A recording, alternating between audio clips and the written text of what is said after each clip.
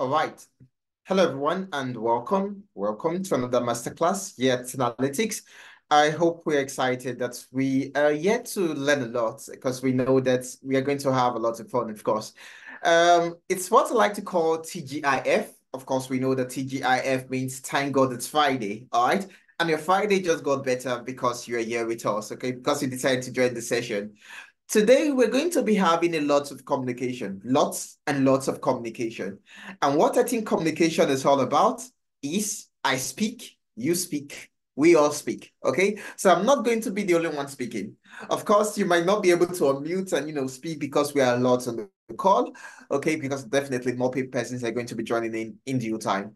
All right, but the chat box is there for you to use, for you to send in your comments, send in your questions, and let's interact. So again, today is all about going to be communication. I speak, you speak, we all speak. Okay. The first thing we are going to talk about, what is your ideal Friday? Your ideal Friday. What's your ideal Friday like? It could be, Friday night. How do you spend your Friday?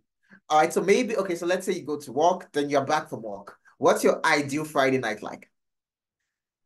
Okay, so let's send that to the chat box. Let's send that to the chat box. Like I said, communication. That's what we are doing today. We are good. Today we are parties. Okay, we are parties. I'm speaking, you're speaking. We are friends. Okay, today we are friends. Okay, so I would like to get your responses. What is your ideal Friday? What's your ideal Friday like? Okay, so she says listening to a live band. Tony says cooking for the weekend. So Tony's idea Friday is cooking for the weekend. Abdullah says spending time with family. Okay.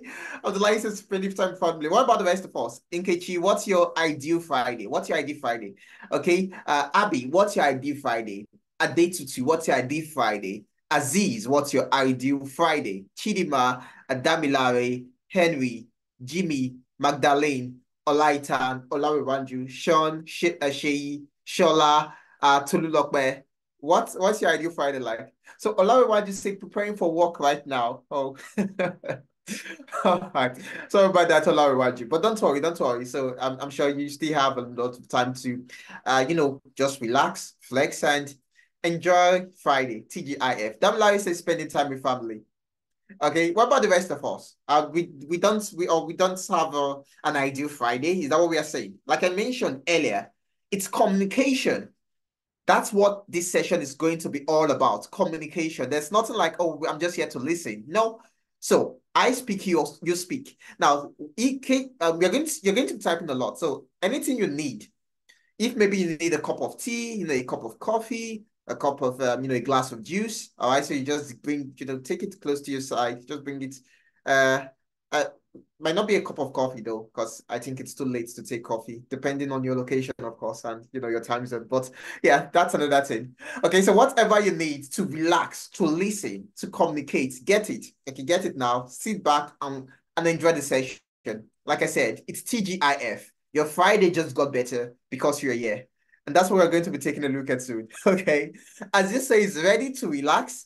A fantastic Friday for Aziz is to relax and personal development, to grow. So Fridays are days for growth for Aziz. And Chidima says resting after work and cooking, la cuisine, if you speak French, of course. All right. So resting after what? Work and cooking. That is Chidima's ideal Friday.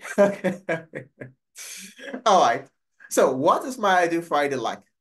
My ideal Friday is making more friends because that's what this session is all about. Again, communication. That's what we are doing.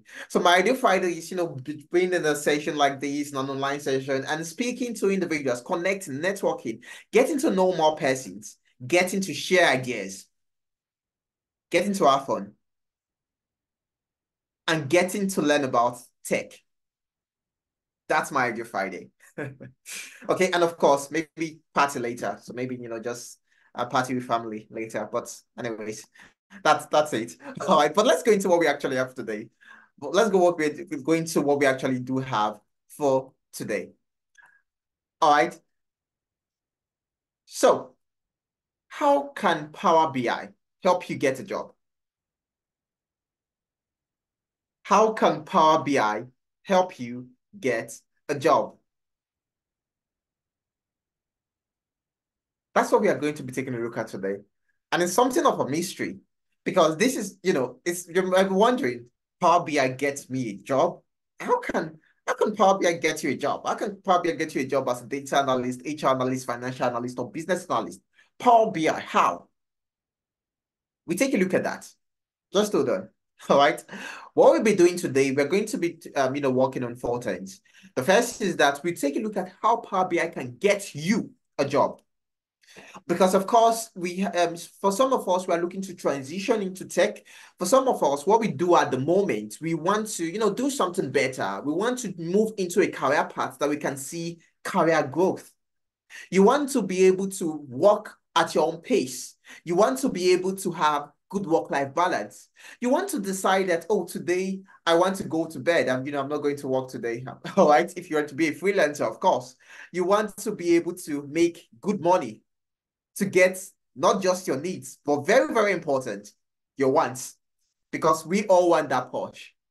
We all want that $1,000 sneakers. And it's something we can get through tech. Trust me. But yeah, so let's take a look at it. How can Power BI get you a job? That's the first thing. And then the second thing we'll take a look at is the pathway for you to become a data analyst, an HR analyst, a financial analyst, or a business analyst. We'll take a look at this four career paths today. And also the 10 Analytics Growth Internship Program and our special offer to you. That's what we are doing today. But of course, we need to begin with what is 10 Analytics all about? Especially for those of us that this might be the first time we're just joining one of our master classes. You've never heard about Tenalytics. Oh, so maybe you saw Tenalytics on Instagram, or just browsing on your phone, went on Google and you saw one of the publications, because we have been in numerous publications. The word saying the efforts that we are putting into helping individuals transition into tech. And so we have been in multiple publications. And so maybe that's what you saw and you're like, oh, what is 10 Analytics all about? What is 10 Analytics? So 10 Analytics is an EdTech company that helps Africans and the people of the Black community transition into tech by lowering the tech barrier, the entry barrier. We took a look at current climes. We took a look at the current situation of things at the moment. Seeing that when you take a look at the tech industry, you usually don't have a lot of you usually don't have a lot of people, a lot of persons from the Black community. Of course, you see the Asians, you see all the races, people from other climes of life. You see them there, but you don't see so many Black individuals. You don't see so many Africans. Okay. And that's something we were looking to change. That's something we are looking to change. And of course, we've been able to have a considerable achievement in that area, helping as many Black persons transition into tech, helping as many people of the African community transition into tech, because that is what we are all about. Where you can see, you have fantastic career growth. You can note that, oh, from today, maybe in the next couple of years, I'm no longer going to be at this position. I'm going to be at this position. I'm going to be earning more. You know that you can build a career. And we offer 8 programs currently. All right, so we offer 8 programs currently, ranging from data analytics. Okay, so we have offer 8 programs currently, ranging from data analytics to business analysis to data engineering, data science, financial analytics, HR analytics, cybersecurity, and Scrum. All right, so those are the 8 programs we offer currently. And AI engineering, we are looking to bring that in, in the coming months. So do stay tuned. All right. And our facilitators are people that are experienced professionals, okay, people that have been able to work in the Fortune 500 companies. They have a lot of experience, diverse experience even from different industries. And so these guys are the ones that, that take you through how you can actually transition into tech, take you through, oh, this is how you can actually learn the skills, teach you the skills, of course, that you do need to get a job. So you are going to be learning from an experiential side of things. All right, but that's something we take a look at later on. All right, that's what we offer here at Analytics. We help individuals transition into tech. offer 8 programs, and of course, we have up-to-date curriculum and top-notch facilitators. All right. But really, what about me? Who am I? Who's Aisha? Because, so someone has been speaking for a while and you're wondering, who is that guy? Okay, he never did introduce himself. He just started and started talking about TGIF. How do you expect me to listen to you talk about Thank God It's Friday when I don't even know who you are? Okay, so I'm Aisha Sagmalahol, as you can see from the name tag by the left. All right, so you can see from the name tag, and a seasoned data professional, a seasoned professional, and I have experience in data analytics, in business analysis, Power Platform development, and more recently, predictive AI engineering. I'm the current team lead in charge of the data analytics program here at Analytics, and I have experience in numerous sectors because I've been opportune to work for organizations across Africa, Europe, and North America. All right, so I have experience in marketing and strategy in fintech, and also as a Power Platform developer, just like I mentioned earlier. And I've also been able to train over 1,500 participants, professionals across 4 continents around the world, of course. Okay, so looking to start teaching people from other planets, passing the good news of passing the good news of tech. All right, but yeah, as soon as we discover that there's life on Mars, so I'll get into that. But yeah, so that's a little about me. All right, now back to the main thing of the day. How can Power BI get me a job? How can Power BI get me a job? Before I even go into that, do we know what Power BI is all about? So if you know what Power BI is, just place a 1, send a 1 to the chat box. Then if you don't, send a 0. So 1 for yes, I know what Power BI is. 0 for no, I don't know what Power BI is all about.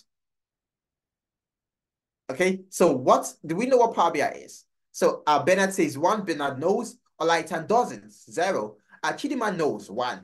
Tyra doesn't know, 0. Shola doesn't know, as he doesn't know, Tony knows. What about the rest of us? Do we know? Come on. Chop chop, guys. Let's remember communication. I speak, you speak, we all speak. Okay. So I can see 1s, I can see 0s. It's fine. It's fine. We get into that. We see what Power BI is all about and how it can get you a job. Again, how can Power BI get me a job? First of all, what is Power BI? Power BI is a business intelligence tool that is used in analyzing data, that it's used to ensure that your business is intelligent. From the name Power BI, powerful business intelligence, as we like to call it. Okay. So it's you trying to make your business intelligent by you using the tool to analyze business data to make data-driven decisions. And how can Power BI get you a job? In the current times, gone are the days that companies made decisions based on Notion. Gone are the days that companies did things at the spur of the moment. Oh, so I feel like we should no longer sell 5 products. Let's go ahead and sell 4 products.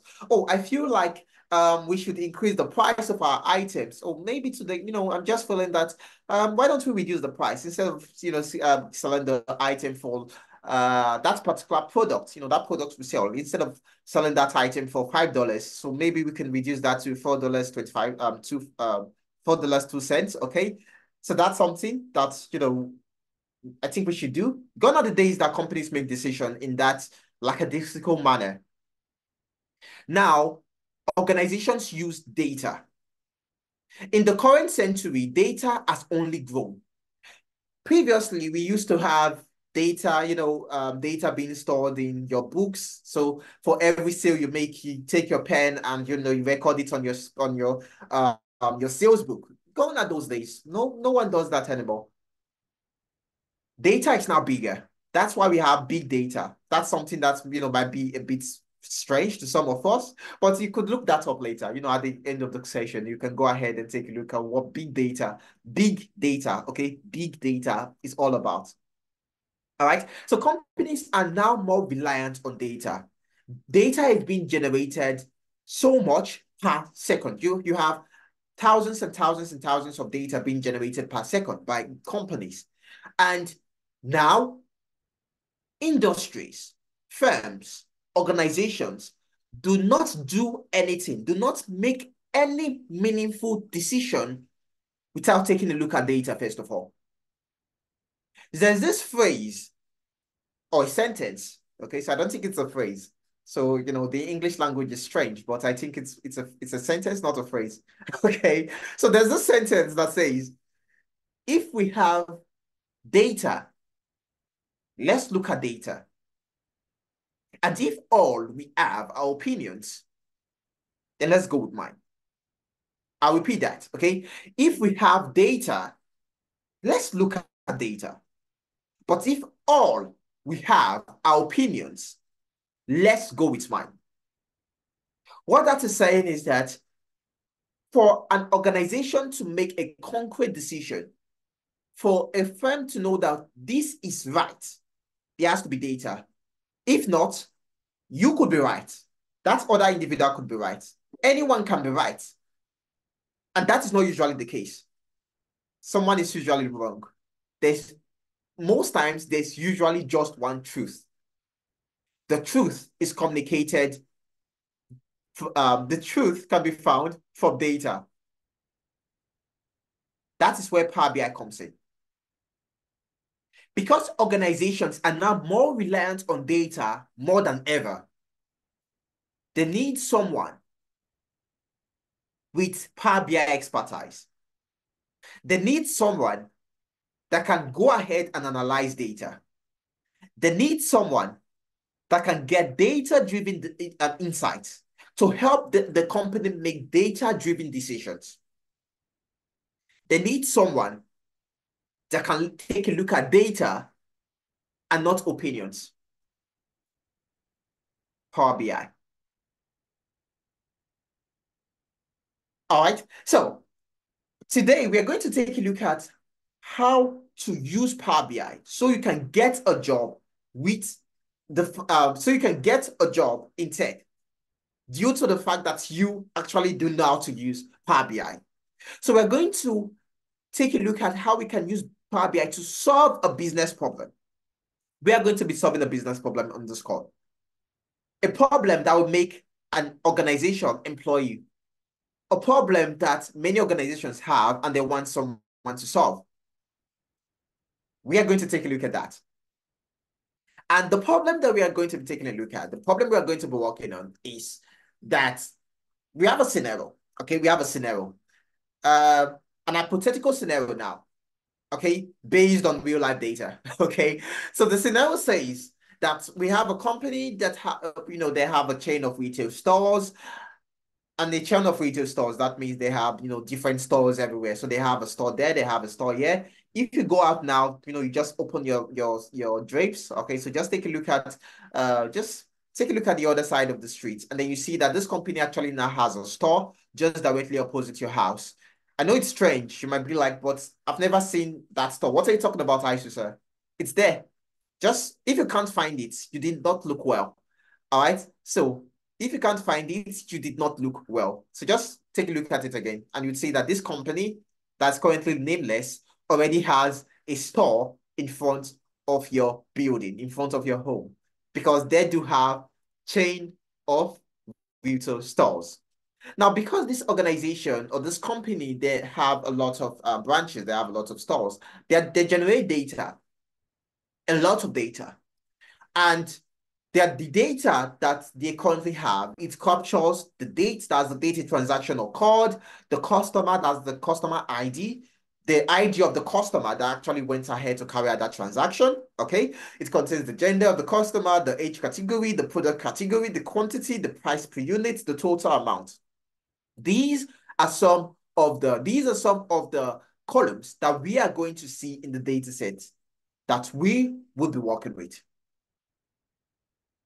And this is what is our objective, what we are looking to achieve. We are looking to identify customer preferences. What do customers like? Because this company is looking to increase their revenue. And for you as an organization to increase revenue, especially when you deal in retail, you want to know, what do customers like purchasing? What is that item that is currently trending? What is that item that if I'm going to go ahead to restock, it's going to sell out so fast? Understanding what customers like. We also want to take a look at our total revenue. Know our current gauge. Oh, so are we making a lot? Are we below what we do expect, what we expected to make, at this time? Are we below goal for the year, or are we above? And we also want to take a look at our sales trends to identify where we had peaks and lows in terms of sales. The period that we had high sales, the period we had low sales. All of those things will help this company to be able to go ahead and make a decision on how to improve sales and make more money, of course, as an organization. Okay, because you want to make money. Yeah. So that's the end goal. That's what we are looking to do. And the data set that we are going to be working with can be gotten here. So you are going to get the slides and you'll be able to click on that link to download the data set.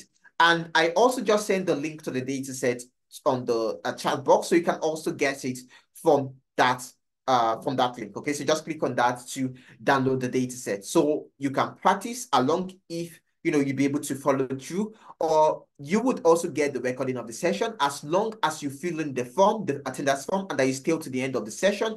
You would also get the link to the recording, the materials, all of that, so you can practice in your own time.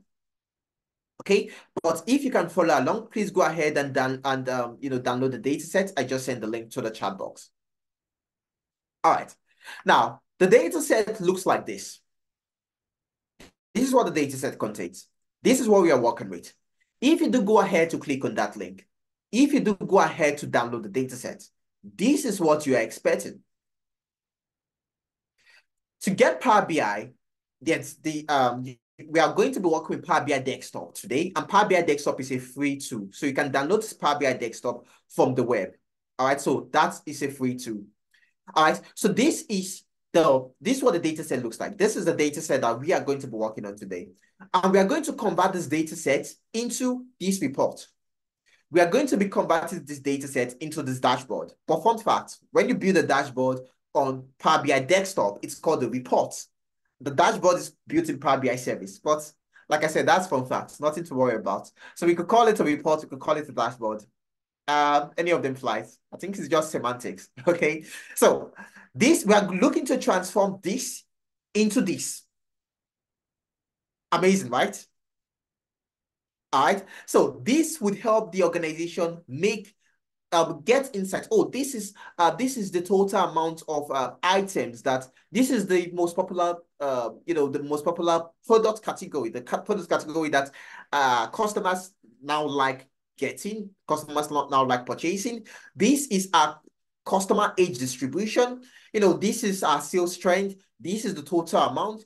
All of those things would help the company make a decision. So we are building a report that tells a story. We are building a report that would help move that organization forward.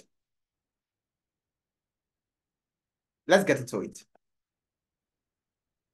Okay, so we are going to be working on Power BI. Now, like I mentioned, if you have Power BI installed already on your PC, you can go ahead to download the dataset and try to follow along. If not, don't fret, okay? You're good, you're fine. All you need to do, just listen in, ensure you fill in the attendance form and that you stay till the end of the session so you get access to the recording, the slides, all of the materials that will be used in the session, all right? So you can practice on your own time. Learn about Power BI so you can get a job.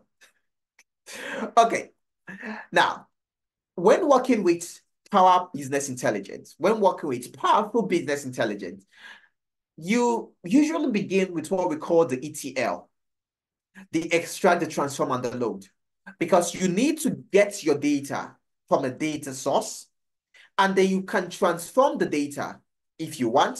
Oh, so I don't like how the data is looking. I would like the data to, so let's say as a kid, maybe you were, okay, maybe not as a kid now. Look, let's just say you were given a choice to choose a gift. So let's say it's a birthday or it's a celebration or something. And you were given a choice and you're given a horse. And you're like, no, I don't want a horse. I want a cat. All right, so I don't want a horse, I want a cat. Then you change the horse to a cat. That's what transformation is all about.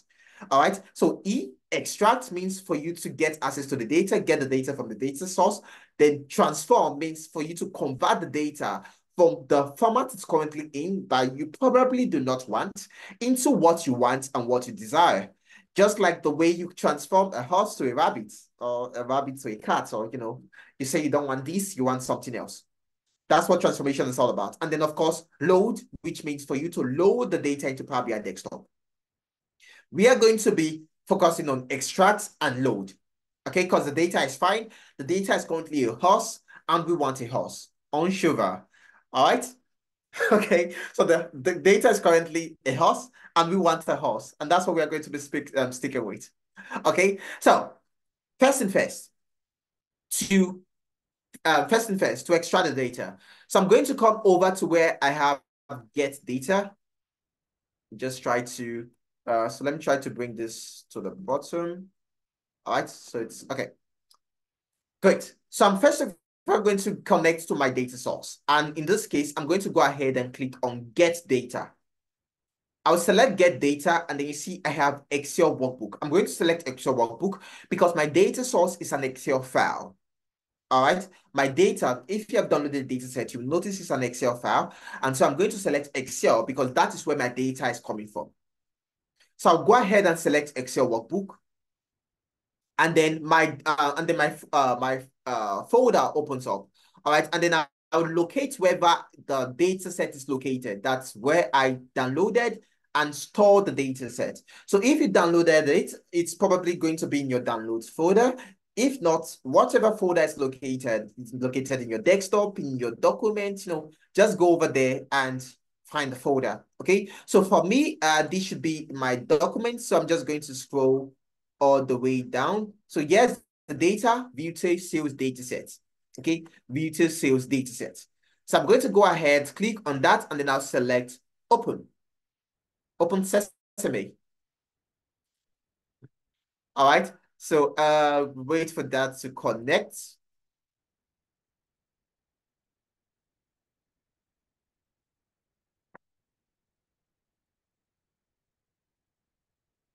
All right. And it opens up in the navigator. I like to call the navigator a Power BI Force Cloud. It's not an official name yet, all right, but I do plan on writing a letter to Microsoft because Microsoft, they are the ones that actually develop Power BI, even from the name Microsoft Power BI. Okay, so I plan on sending a letter over to Microsoft to get them to change the name from Navigator to Power BI Force Cloud. It's currently called Navigator, but I like to think of it as a Force Cloud. Okay, Force Cloud. All right. Don't ask me how I came up with the name. That's something we talk about, take a look at some other time. But yeah, so this is the navigator where I have my data sets in the Force Cloud. It is not in Power BI yet. It's just somewhere, somewhere in the cloud for me to take a look at. So I can click on the beauty sales data set. I can select this. I'll just click on this checkbox, and then I get to see what the data set looks like. And I can just have a sneak peek, like a preview. I can go ahead to transform the data if I do want to transform the data. Like I said, if the data set you were given is a horse and you don't want a horse, you want something else, you can go ahead to transform your data. In practical sense, what I actually mean by that is if your data is, maybe your data is dirty, you want to carry out data cleaning, you want to carry out data filtering, data enrichment, data validation, you want to do just maybe the data set is not ready for analysis, then you can go ahead to select transform data, which will take you over to Power Query. We are not doing that. We like our horse just the way it is. So we are going to go ahead to load directly. So I'll click on load. I click on load, and so it's going to be loaded in now. Just a moment.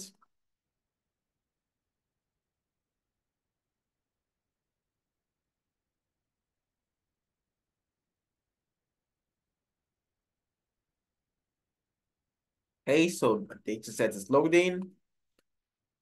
All right, and it has been loaded. Okay, So one way to know your data set has been successfully loaded is that at the right, you see your data panel, and then you see the table you just loaded in. And if I click on the drop down, I get to see all of the different columns in the retail sales data set, which I just loaded in.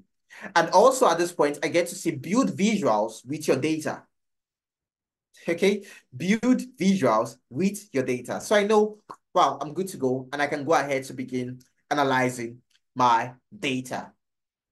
Okay, now, before I go ahead to build my report, there's something I like to do, and that is I like to style the dashboard or the report now.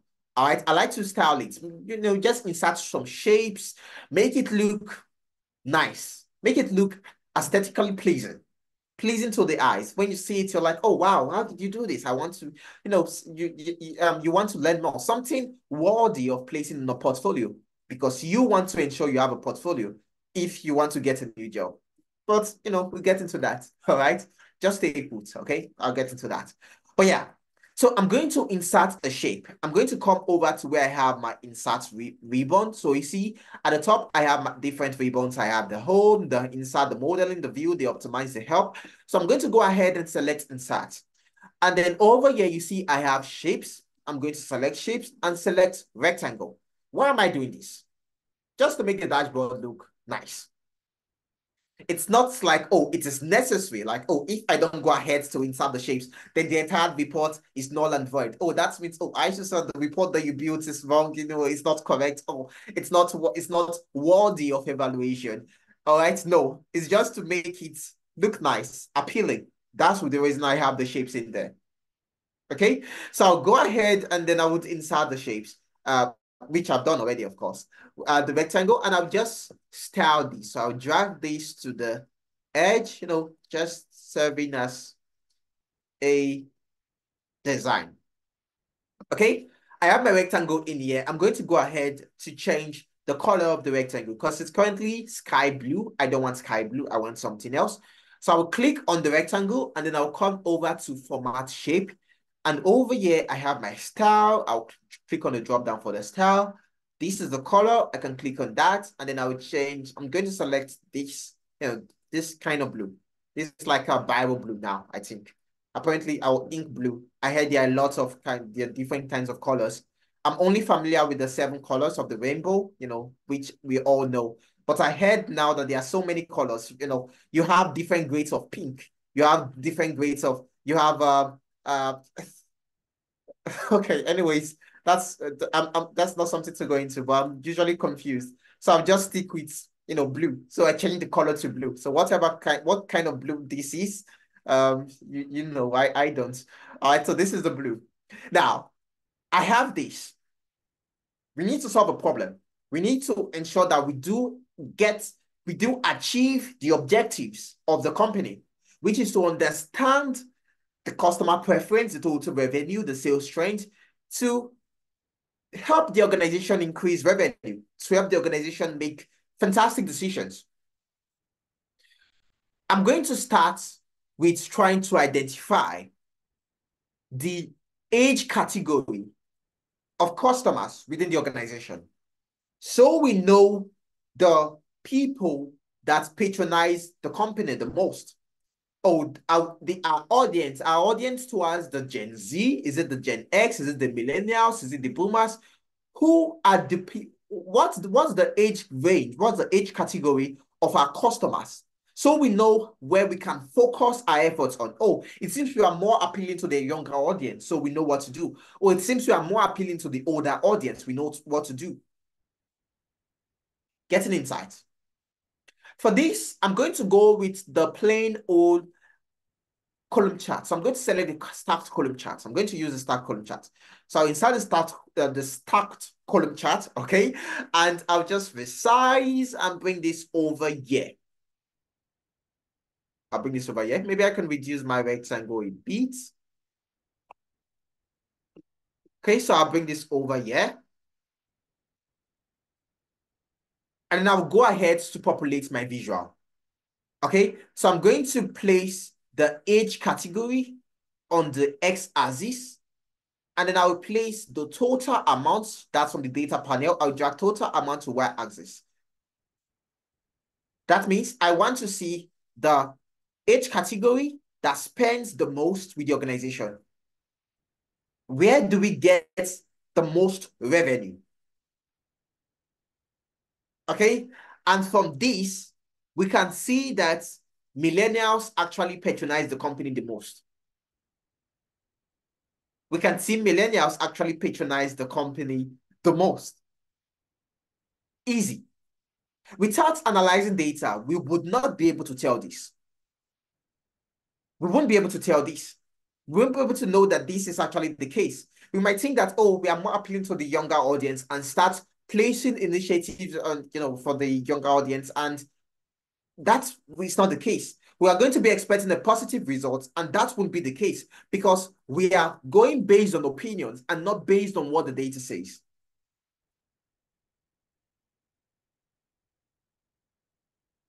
If we are together, send the one to the chat box.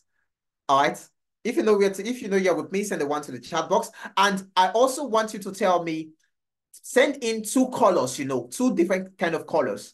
Aside the seven colors that we are all familiar with. So blue, red, all of those colors. Those strange colors. I think there's one called is it lilac now? Or is it lilac a color? Or is it turquoise?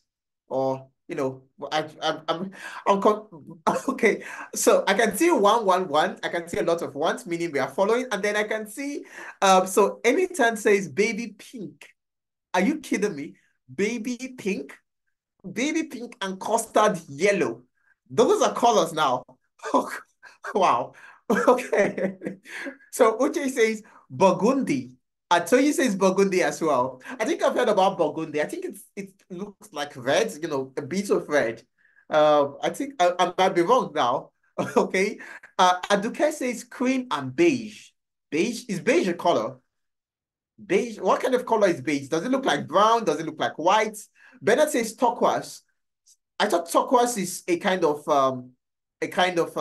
maybe some kind of material. It's a color, really. Wow. There's even onion color. On even now, vegetables are now they now even have their own kind of colors. So we have onion colors. We have Chuk says milk.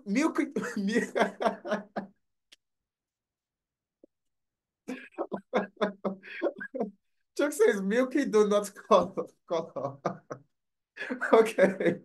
All right. All right. We get back to that. Okay. So we get back to that. So you see, so I'm not the only one in this dilemma. Okay. So there are so many colors now. We can't keep track. We can't keep track. Okay. But let's move on. Let's move on.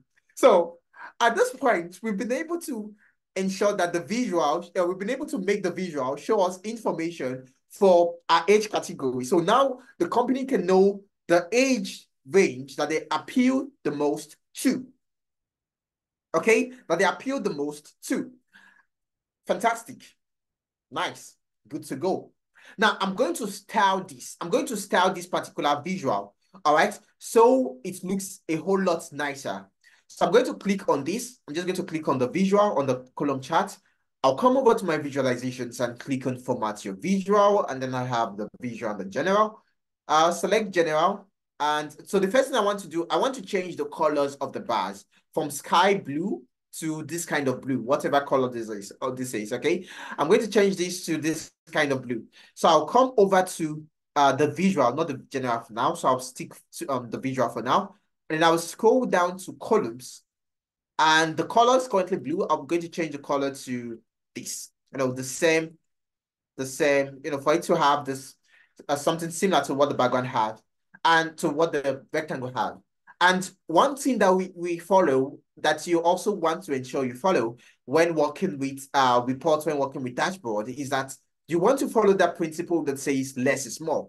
The lesser items in your visual, the more appealing it is, the more it makes sense. You don't want to just have so much information in there that's now difficult for you to understand what the visual is saying. That's difficult for the stakeholders that you're going to be presenting this to understand what the visual is saying. So I'm going to go ahead and take off the grid line. So I'll just click on this, take off the grid line. So I have, I don't have those lines in there. And then I would also take off the titles for the x-axis and the y-axis. Okay. And I have something like this. All right. I want to give this a border because at the moment you really can't tell where this ends. So I'll click on that again, come back to my format visuals, click general. I'll select effects and then the visual border. I'm going to turn the visual border on. Again, don't worry. So in case if you're not able to follow, if you can follow, please do so, okay? But in case if you're not able to follow, just know that you get the recording and the materials as long as you fill the attendance form and that you still till the end of the session, okay? So I'm going to change the color. Maybe I can make the color, I think, still using the same blue. And I'll just make the rounded corners 7 pixels. So we have something like this. Okay, I think this looks good. Okay, so we are now going to go ahead. Maybe I make this bigger a bit, just no. Okay, so now we're going to go ahead and move to the next thing, the next task. We've been able to tell the age category within the organization based on the customers, of course. We also would want to be able to identify the products that are purchased the most by these customers.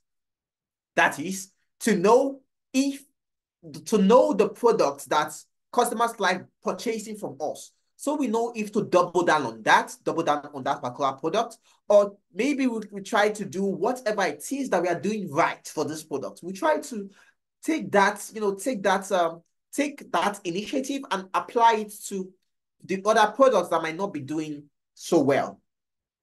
Okay, so we are able to increase revenue for the other products that might not be doing so well. Example, so let's say your company sells bicycles and cars. Okay, your company sells bicycles and cars.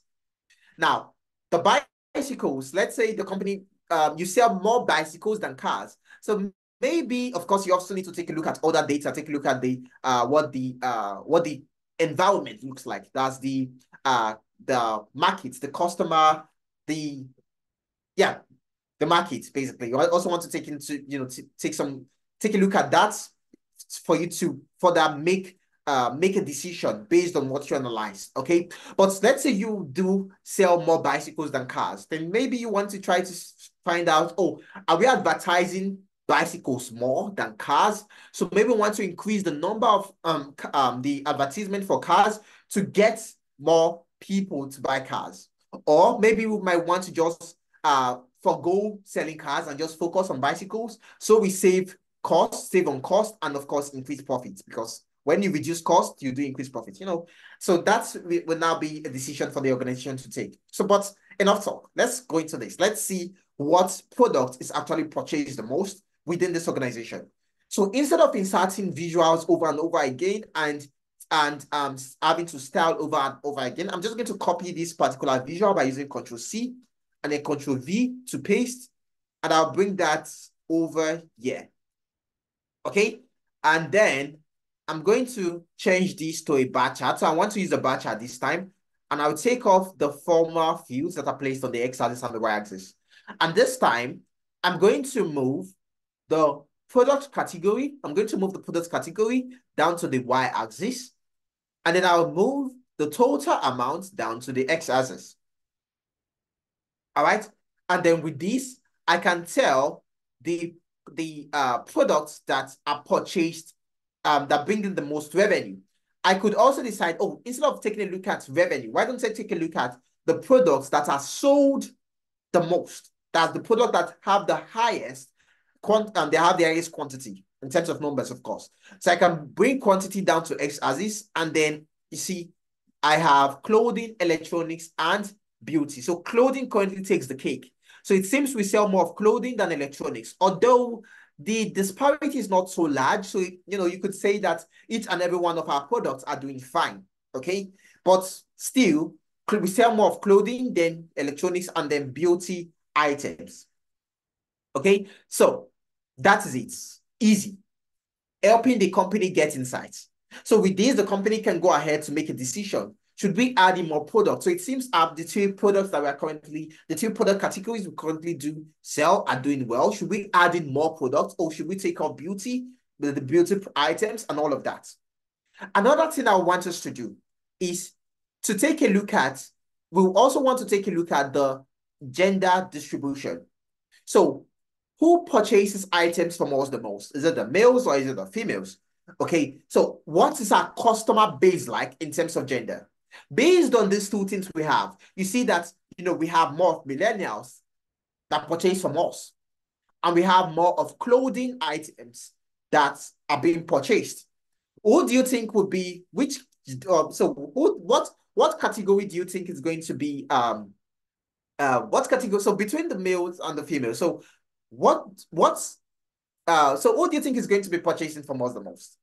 Just a quick guess, and then we see what the data says. Just a quick guess. So Azupike says females. So Chuk says females. Okay, so I think because of the clothing. Okay, so Ghanaian says females as well. Okay, so Ghanaian says females as well. Anyton says males. So anything of the contrary, contrary opinion, they say that is the males. P says males actually. So maybe because of the electronics in there. Okay, maybe because of the electronics in there. Or maybe it's because the reason why we are saying females. Let's also take a look at those in, the millennials. For the elderly, is a male or a female most likely going to purchase an item? So who goes ahead to make purchases for the elderly? Okay, but let's see what the data says. Remember, if we have data, let's look at data. And if all we have are opinions, then let's go with mine. We have data, so let's look at data. So at this point, I'm going to copy this and paste again. I'm going to be using the donut charts now, because the donut chart and pie charts. They are best used when you're trying to show ratio, when you're trying to show percentages, how a certain category differs from another. So I'm going to go ahead and change this to my donut charts, and I would also take off all of these items. Now, I'm going to go ahead and populate by dragging gender to the legend, and then also drag gender to values, because I want to count gender. So how many males and how many females? And from the data is telling us that there's really no difference.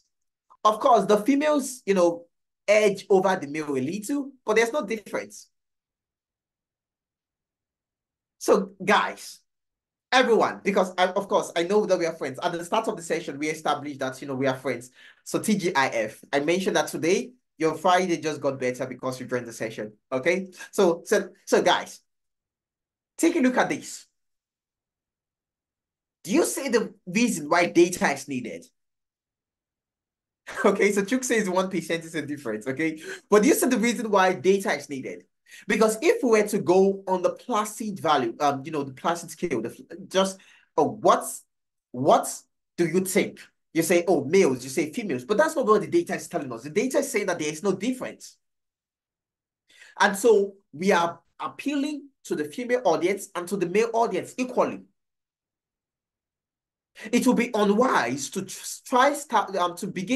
will be unwise for the organization to begin investing resources in trying to boost females when they think that in trying to boost females when they in trying to boost the females or make the males, any of them, based on the fact that they think that they don't have enough of that particular gender purchasing item from them.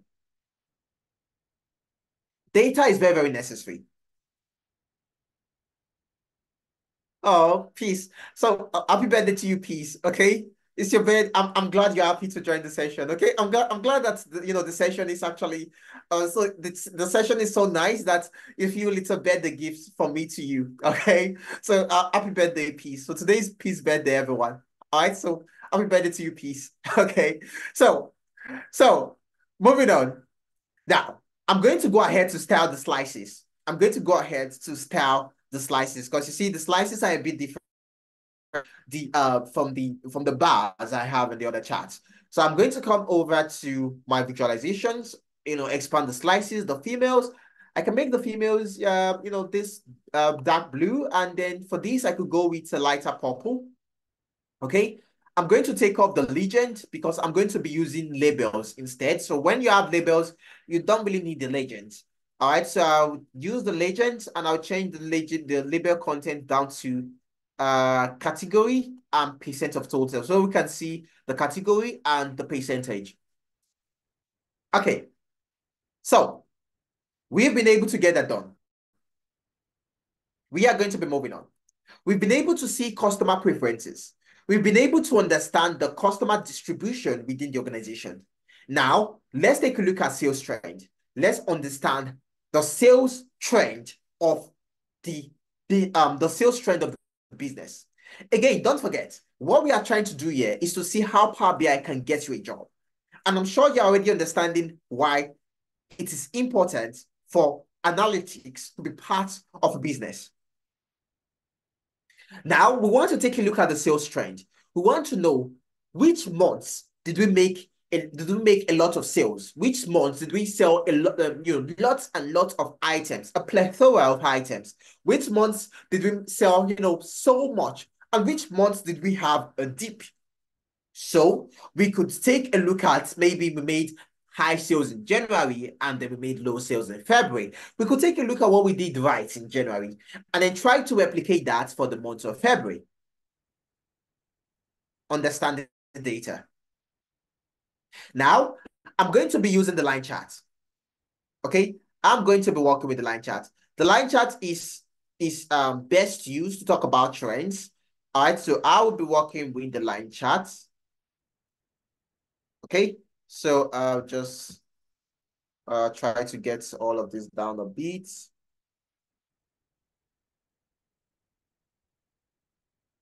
Okay, now for the line charts, so instead of doing that, I'm just going to copy this so I have all my formats available. Just bring this to this point. Okay, and I'll change this to the line chart. I'll take all of this off.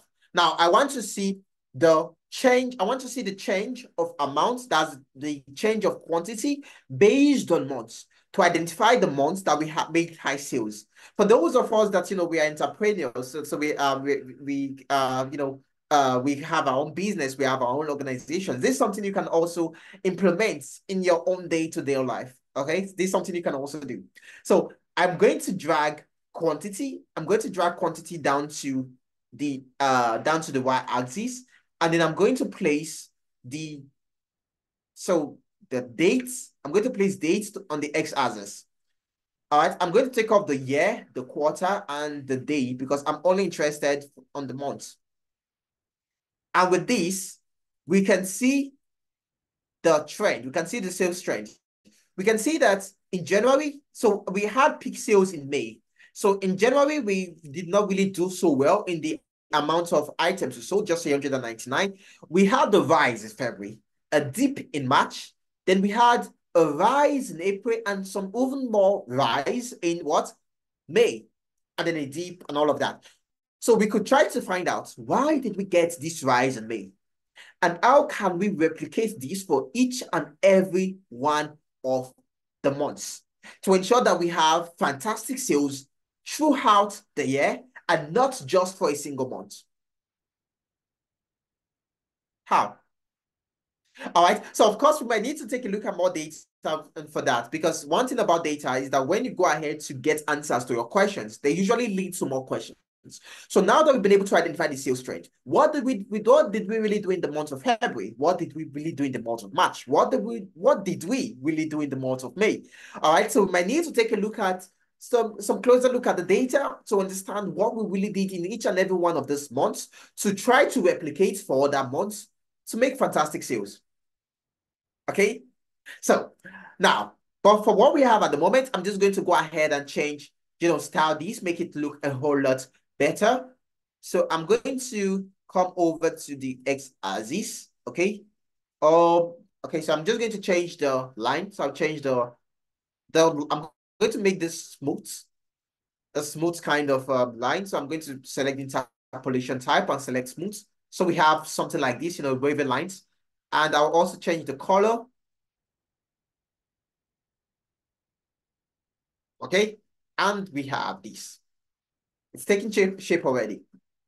Now, as someone that has Power BI skills, you also want to be able to have fantastic presentation skills.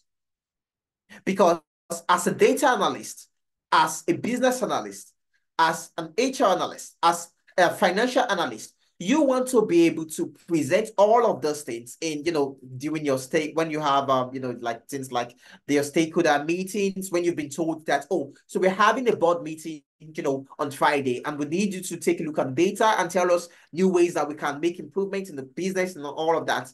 You want to have a fantastic dashboard, a fantastic presentation, and you also want to have KPIs within your dashboard. What are KPIs? Key performance indicators. There are ways that there are visuals that as soon as you just take a look at it, you have a good idea of what is occurring within the organization. KPIs are quantifiable measures. They are things you can count: 1, 2, 3, 4, 5. Okay, so it needs to be quantifiable for it to be termed a KPI. Examples of KPIs are the total revenue, the total quantity, the total customers. So once you just take a look at the report, once you just take a look at the dashboard, you're able to tell, oh, this is the amount of money that we made. These are the amount of customers that we have. These are the number of items that we've sold. KPIs in your dashboard. A way to insert this, okay, is by using the the card visual. All right. So over here you see we have a lot, we have lots and lots of visualizations, and then I have the card visual. So I'm going to select the card visual. But before I do that, I'm also going to style this. Okay. So I'm going to insert another shape. I'm going to go with the rounded rectangle. Okay. Just something nice. Bring this down. Okay, I'll change this to white. Okay, and I can also change the border. All right, so I'll bring this over here. That's my card visual. And for the fields, I'm going to drag the amount because I want to have a KPI for revenue. I want to have what? A KPI for revenue. So I'm going to go ahead and drag total amount towards fields. All right. And then with this, you can see the total amount we have 456,000. That's the revenue we made. So I'm going to just, style this a bit, just arrange this, ensure it looks nice. I would change the background. So I'll come over to effects, change the color to something darker. And then I don't need a category label, so I'm going to turn that off. For the colored value, I'll make this white. Okay, I'll make that white. And then I would also try to reduce the font size to, let's say, 35. Okay, so just a moment. So it seems my shape is actually on top of my card visual. So I'll just send that backward. Okay, great. Now I'm going to go ahead to just make the corners rounded a bit. So I come over to effects. Now you might be wondering why do this? Because like I mentioned, you also want to be able to have good presentation skills, and you want to ensure that your dashboard, your report is pleasing to the eyes. That when stakeholders take a look at this, they want to listen to what you have to say. I know that they take a look at it and they're wondering, what is this? Are you even prepared for the meeting today? Okay, so I'm going to go ahead and make the corners rounded. Just give this, let's say 7 pixels. And we have something like this. Okay, and then I would also give this a title. So I'll come over to general. I'll turn on the title. I'll call this total revenue. So I'll say total revenue. Okay, total revenue, and I would make these, sorry, I'll make this white, and I'll just center the value. Okay, so I have my first KPI. I have my first KPI. I can see the total revenue. Now I'm going to copy this. I'm going to insert two more KPIs. One would be for the quantity, and then the other would be for the number of customers we have. So I'm just going to resize this a bit. So we have enough space for the others. Okay.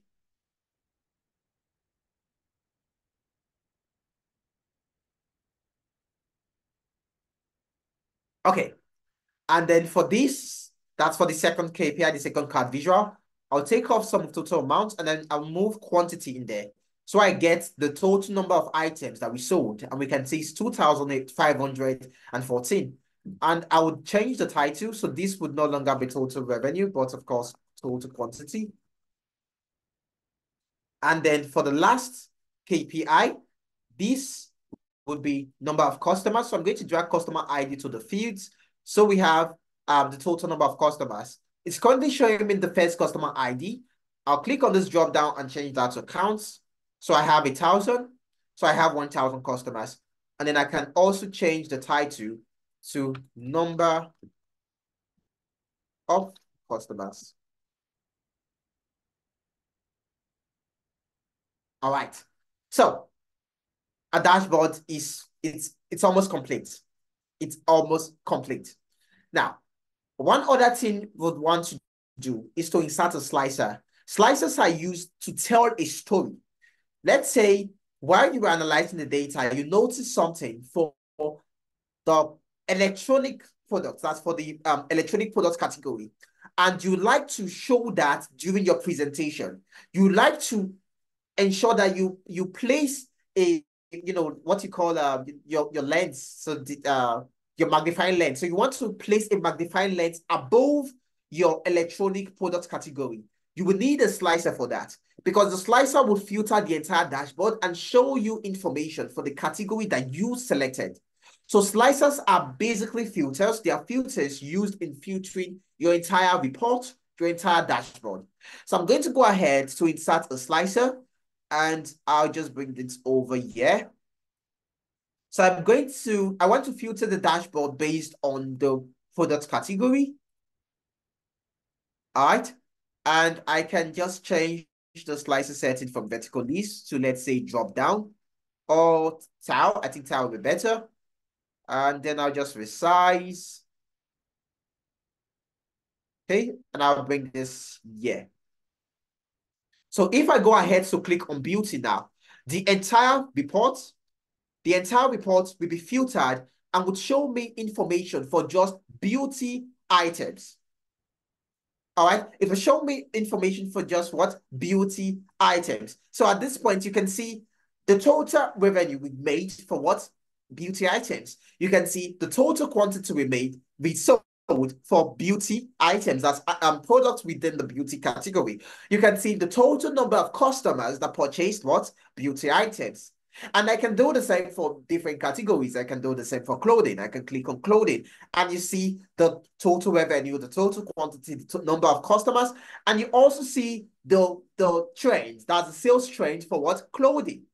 You see that we had peak sales for clothing in March. Remember, we had peak sales in May. We had what? Peak sales in May.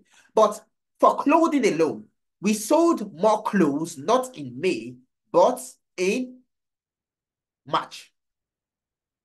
So you see the power of slicers. So the fact that you can see from this point that we made more sales in May, you might think, if you're asked, when was the time that we sold more clothes? Oh, it's May, because, from the data is showing us that we actually did make more sales in May. But that is really not the case, because what the data is showing us right now, what the visual is showing us right now, is information for each and every one of the categories. So if you want to see specific information per category, this is why the slicer comes in. And of course, I can also select electronics. And you see for electronics, we actually sold more of electronics in May. So we sold 97 electronics in May. And we had a dip in March. Unlike clothing that we sold more clothing in March. So take a look at this. This is March for clothing. It's high. For electronics, it's the lowest. So maybe for the month of March, we focus all of our ID, all systems go for clothing. All right. So I don't know. So is there anything that is celebrated in March that makes people buy more clothes? Okay. So, but it seems that we're just selling clothes. All our advanced placements were on clothes. Maybe like we didn't sell any electronics and all of that. All right, so that's what the data is telling us. So that is why slices are important. They help you to navigate your presentation when you're speaking with the stakeholders, to talk about different, so take a look at this, Like I mentioned, placing a magnifying glass above certain items. Now I'm going to style this because this does not really blend well with the rest of my visuals. I'm going to make it look a whole lot more nicer. Okay, so I'm going to click on that. It's selected, of course, and I'll come over to the general, and then I have effects. I'm going to turn off the background. Okay, and then I'll come back to my visual border. I'm going to turn on visual border. I'll make the border white, and I'll make the 7 pixels as well. I'll come back to the visual, and then over here you see I have slicer header. I'll make the slicer header white so I get to see what's written in there. Okay, I can increase the fonts. So maybe I can just try reducing this a bit. Okay, and then the values, I'll change the background for the values to a special kind of blue. Okay, and then the border, I'll make this white, and I'll also make the values white. Okay, and then we have something like this. So with this, it still works. I can click on this, to see different parts of the data. All right. So now that we've been able to get that done, one last thing is that you want to give your dashboard a name. You want to ensure that your dashboard so I'm just taking a look at this. I want to know what your dashboard is talking about. At the moment, no, an outsider would know, okay? Except if they take a bit of time to take a look at each and every one of the visuals. But you know, of course, because we've been in the call, right from the start, we built this together. But you want to give your dashboard a title. So your dashboard is clear. Oh, I just take a look at the name of the dashboard. I'm able to tell. This is what the dashboard is talking about. This is what the dashboard contains. I'm going to use a text box to give my dashboard a name. So I'll click on text box, and then I have text box pops up. Okay, and then I can change these to I'm going to make this 40. That's the font size for it to be big, nice, and legible. And I would go ahead and type in sales dashboard. So this is going to be sales. Okay, so no, sorry. This is going to be sales dashboard. And I can increase this and just, okay, so I'll drag this to the edge and I will take off the white background. So I'll come over to format text box and turn off the background. And then I can highlight this and make this white. So it's more clear. Ladies and gentlemen, this is our dashboard. This is a very, very simple report. This report is going into the insights of the company, solving a problem, helping to guide the organization to make a decision. How can Power BI get me a job? This is one of the ways, people. Okay, so when you have good knowledge of Power BI, when you have Power BI is a whole lot. So we just took a look at one aspect of Power BI. There's also the Power BI service, which you then take a look at when you're trying to distribute this report to different parts of the organization. Okay, there are other for that you would need to carry out what you call, your publishing, whereby you deploy, you publish, you share on your Power BI workspace, a whole lot more on what Power BI is all about. Okay, but this is one of the ways Power BI can get you a job. Again, companies are more reliant on data more than ever before. Companies are more reliant on data more than ever before. So you having good idea, you having the necessary skills, you having the wherewithal to be able to analyze data, not just analyze data, be able to get insight from the data, not just able to get insights from the data, but be able to communicate these insights when you're giving your presentations, when you're speaking to the stakeholders, would help in your chance, would um drastically, I don't think drastically is the word now. All right, so drastically increase. So I don't think it's drastically increase. Drastically is used, for when you want to reduce an item. Okay, so it would help to increase your chance of you getting a job tremendously. That's the word. Okay, but really, what's what else? Because the knowledge of Power BI is fantastic, but you need other things. Because you might be wondering, oh, Aisha, sir, you're just pulling our legs here, okay? You're just pulling our legs, okay? I know of my friend. So my friend has known how to use Power BI for the past 3 years, and he still doesn't have a job in tech. So what are you saying? Okay, what are you saying? All right. So that's might be what you're thinking at the moment. But that's because there are other things needed. Power BI is needed, of course, but there are other things which we would get into. Okay. So just a moment, guys. I think to show you can see my screen. All right, great. So now, who is a data analyst? For you to use Power BI, you cannot just mention that, oh, so I know Power BI and I want to get a job. Yes, you know Power BI, but Power BI is just one of the tools needed. For you to actually get that job, for you to actually be able to, come from a place of a professional, you need to have other skills. Power BI is used by four main career paths. We have the data analyst, we have the business analyst, we have the HR analyst, and we have the financial analyst. Business, data, HR, and financial analyst. These four career paths utilizes Power BI in different ways. What does this career paths mean? What do they do? On my screen at the moment, you can see who is a data analyst. What does being a data analyst entail? How can you use Power BI as a data analyst? To get that job, of course, not because you want to claim you're a data analyst. Oh, so you say you're a data analyst, but there's no job. So that's not what we do here. Okay. So you're a data analyst with a job. Okay. So how do you go about that? Firstly, who is a data analyst? From what we've done so far, you can infer a data analyst is someone that is responsible for helping a company make decision based on data. You are a decision maker, a decision provider, I guess, a solution provider, a problem solver. But all of those things I just mentioned, they're not done from you just claiming, oh, I think we should do this, I think we should do this. No one wants to know what you think. People want to know what the data says. So because you are able to analyze the data, you will be able to go ahead and provide solutions as a data analyst. A data analyst is someone that can speak with data. A data analyst is someone that provides solutions to an organization. Again, not based on opinion, but based on data.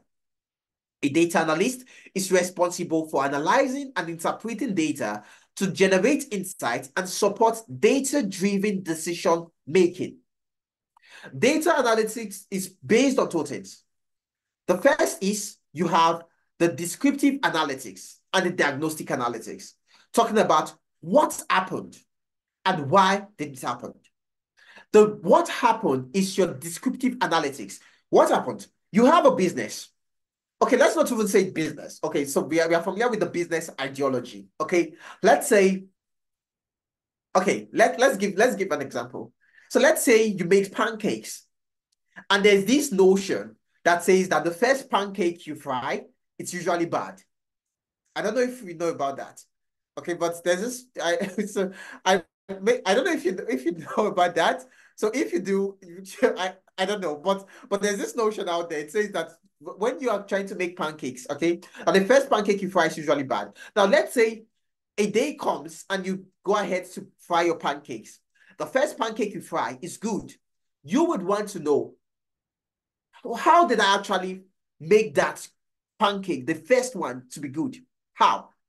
First of all, what happened? Oh, the pancake was good. Second, why was it good? Did I do something different? Was it that I added, a little more sugar? Was the flour just on point? Was it smooth? Did I place enough oil on the pan? What did I do right? Of course, from the analogy I just gave, you might be thinking, so I think Isusa likes food, and you're not far from the truth.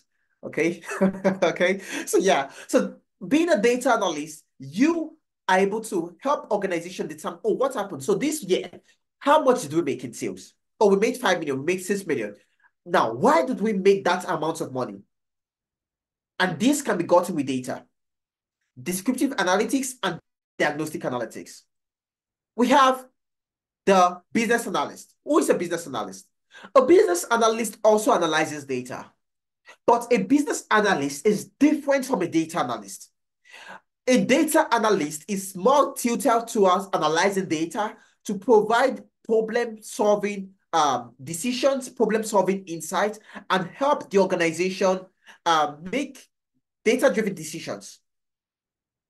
That's what data analysis is tilted towards.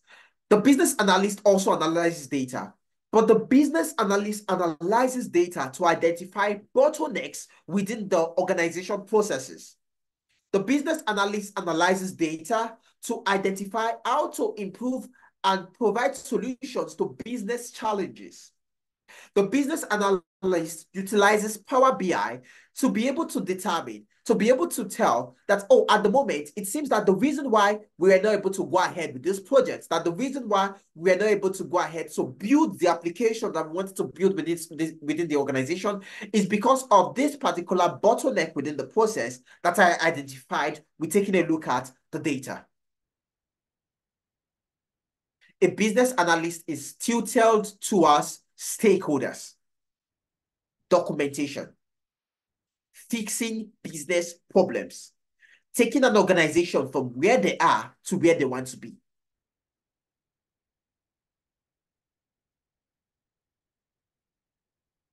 Who is a financial analyst? A financial analyst is someone that analyzes data too. They all work with Power BI. We've established that already. Okay, but a financial analyst is a data analyst that analyzes financial data. A financial analyst is someone that is tilted towards company finances. How can the company make more money? What should we invest in? Should we invest in this or should we invest in that? If we go ahead to launch a product in the market, what is the market looking like? What is the financial situation looking like? Are we expecting to make a lot of money or not? A financial analyst goes ahead to forecast financial trends using data, but focused on financial data. HR analyst. HR analyst is a data analyst, but focuses on people data. HR analyst is a person that analyzes data to help to improve organization HR policies and strategies to help to ensure that you have fantastic talent acquisition, fantastic talent retention, and less attrition. An HR analyst is an HR professional that can analyze data. All of these things I've mentioned, the business analyst, the data analyst, the financial analyst, the HR analyst, all of those, each and every one of these parts, one thing is similar. One thing is, there are some tools that you can find in each and every one of these career paths. We already know that's Power BI. Of course, that's number one. Each and every one of these different professionals utilize Power BI. But there are other things. There are other things that you need to be a business analyst, to be an HR analyst, a financial analyst, or a data analyst. There are other things you need. For a business analyst, you need to understand your process mapping. You need to be able to carry out your project initiation planning because, like I mentioned, a business analyst is tilted towards business data. That is what business analysis is a business analyst is tilted towards business processes. That is what business analysis is all about. Identifying bottlenecks, helping to serve as the middleman between the non-technical stakeholders and the technical stakeholders, helping to ensure that a business actually does go ahead to get what they stated they wanted to get done, be done. An organization wants to go ahead to build an application. What does the CEO want? What does the developer know about the application? Let's say the organization wants to build an application that customers can go ahead to purchase items, from the application, like your standard e-commerce application, something like that. Okay. Now, the developer, which is the technical stakeholder now, the developer, which is the technical stakeholder, knows that, oh, I want to build an application that customers will be able to use to purchase items from the organization. But that is not enough information. The technical stakeholder, the developer now, still needs some more information from the CEO, from the CFO, from all of the Cs, the CEO, the CFO, the CGO, the CDO, any C you can think about in an organization. Okay, they are part of the non-technical stakeholders. Okay, so it still needs some more information, such as, all right, what kind of payment platform should we use? So how should the customers go ahead to pay? Or do you want the application to shout, as soon as you just go ahead to make payment, the application should shout, oh, you've made payment, congratulations. Should the application dance? As soon as you make payment, the application will just start dancing. It might sound funny, but these are things that should be stated. So there are nitty-gritties that the CEO has in mind. There are nitty-gritties that the non-technical stakeholders have in mind that should be embedded in that application that the technical stakeholder would need to do. The business analyst is in charge of ensuring that all of the things that these people want is done by this guy. What I just explained can be termed requirements gathering. A business analyst needs to gather requirements. A business analyst needs to carry out elicitation. That's the reason why in the business analysis program here at Analytics, you are going to be learning about your requirement fundamentals and then your project initiation planning. You begin with your Excel, your Power BI, your SQL, because you need data analytics tools to be able to carry out your role as a business analyst. You need to know how to use these tools to analyze data to build reports, just like we've done with in the last couple of minutes. Next, you learn about your process mapping. How can you map out processes? How can you identify bottlenecks within an organization in the company's processes? Or this is the way we do things at the moment. Can we do things in a better way? You go ahead to map out your processes using your Lucid chart and your draw.io, which you'll be taught, of course, which you should know. All right. And then you have your project initiation planning, your Agile and Scrum for project, your software development lifecycle for when you're actually building an application, a software within the organization. You have your requirement fundamentals, your elicitation, okay, your stakeholder analysis and engagement, and of course, ChatGPT for business analysis. Because we are currently in the day and age of what? We're currently in the day and age of AI. And so you want to ensure that you know how to use AI to help you in your business, to help you in your business, all right, in your role, basically. Okay, so using AI to get things done more efficiently.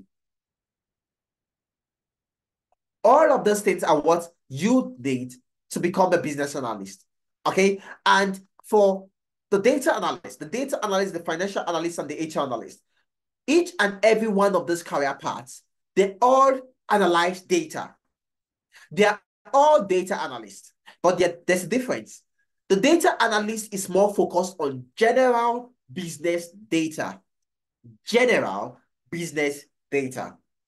Using skills such as your problem solving, you need to be able to solve problems for if you want to be a data analyst. Okay, your problem solving, your Excel, Excel for your analytics. So you need to learn how to use Excel to build your dashboard, your reports to analyze your data, your SQL to interact with databases, your Power BI, your Tableau for data analysis. All right, your data storytelling for you to be able to give out, give presentation, communicate insights efficiently and effectively to the different stakeholders, your ChatGPT for analytics, and also your Microsoft Fabrics for analytics. Each and every one of those things are needed for a data analyst. Like I said, data analyst is more focused on general business data. And then we have the financial analyst. The financial analyst also needs to know how to solve problems. Okay? The financial analyst also needs to know how to use Excel, also needs to know how to use Power BI and your SQL. But because financial analysis or financial analytics rather is more tilted towards financial data, that is why you now need your accounting fundamentals. You need to understand, oh, this is what accounting is all about because you are delving into the financial sector, into the financial industry, the finance industry rather.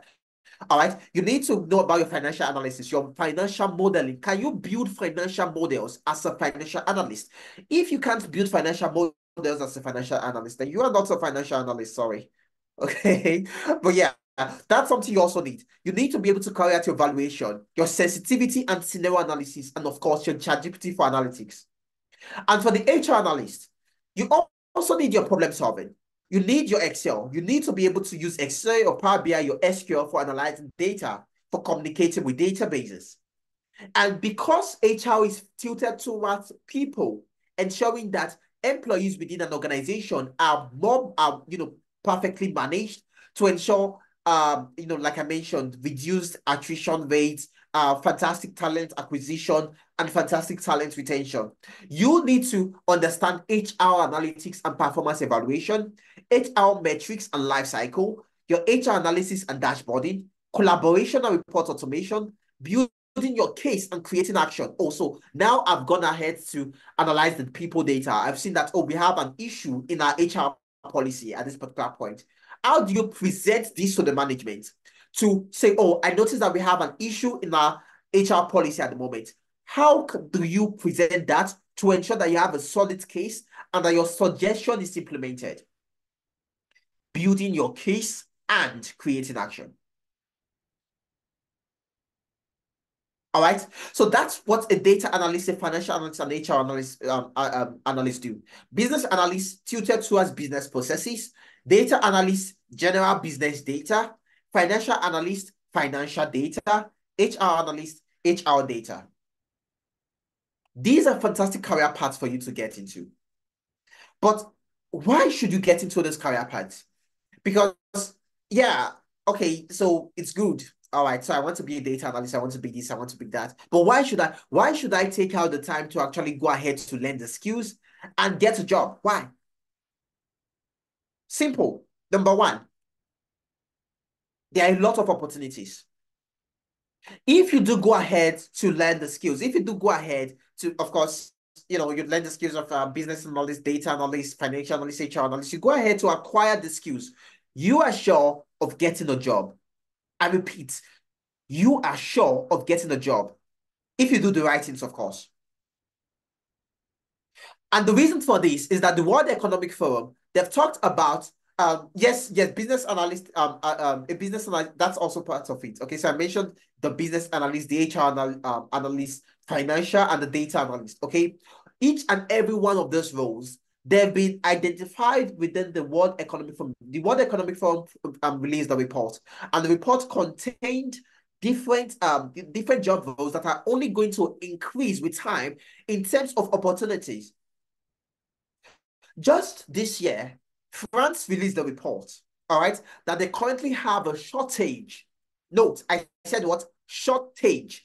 I did not say that they mentioned that they have a lot of people in the role, or that the number of roles they have, the number of opportunities, and then the number of people they have is just, it's fantastic, it's equal. No, that they have a shortage in the number of individuals available for tech roles. And some of the tech roles listed were all of these roles I just mentioned, taking a look at the data sphere. And the World Economic Forum also mentioned something similar, like I said, that the business intelligence analyst, of course, which is the business analyst, and you have the data analyst and scientists. The data analyst and scientists, it includes each and every one of the, the financial analyst, the HR analyst, each and every one of those career paths. Okay, as it's a generalization. All right, and if you scroll down, you'd also see some other career paths. You're going to see so this is you can take a look at the full report once you get access to the slide. Just click on this. When you scroll down, they're also going to see those experience in finance. You're going to see financial analytics. All right, it's also at the bottom. All right, it was stated as for if you are able to, if you can actually carry out financial modeling, because many organizations now need someone that can go ahead to build financial models. All right. So data analysts and scientists contain all of those roles that we've been talking about so far. And of course, you have the business intelligence analyst. These roles are only going to increase in terms of opportunities only as the years go by. There are lots of opportunities right now. It's only going to grow. But that might not be enough to convince you. So you just told me that there are lots of opportunities. That's what everyone says. But you're saying like, oh, if I just go ahead to get the role now, I just go ahead to learn the skills now, I'll just get a job. How do you expect me to believe you, Aisha, sir? That's what you might be thinking. So, Aisha, sir, how do you expect? I thought you mentioned we are friends. At the start of this session, you talked about the fact that we are friends. So, how do you why you just how do you want how do you want me to believe? Because I've heard about this, so many times. People have said this. People have said it. Why should I take your word for it? That I would get a job. Why? Don't take my word for it. I repeat, don't take my word for it. Instead, listen to the numerous individuals that we've been able to help transition into the tech space. It always seems impossible until it is done. It's one of the mantras that we always talk about here at Analytics.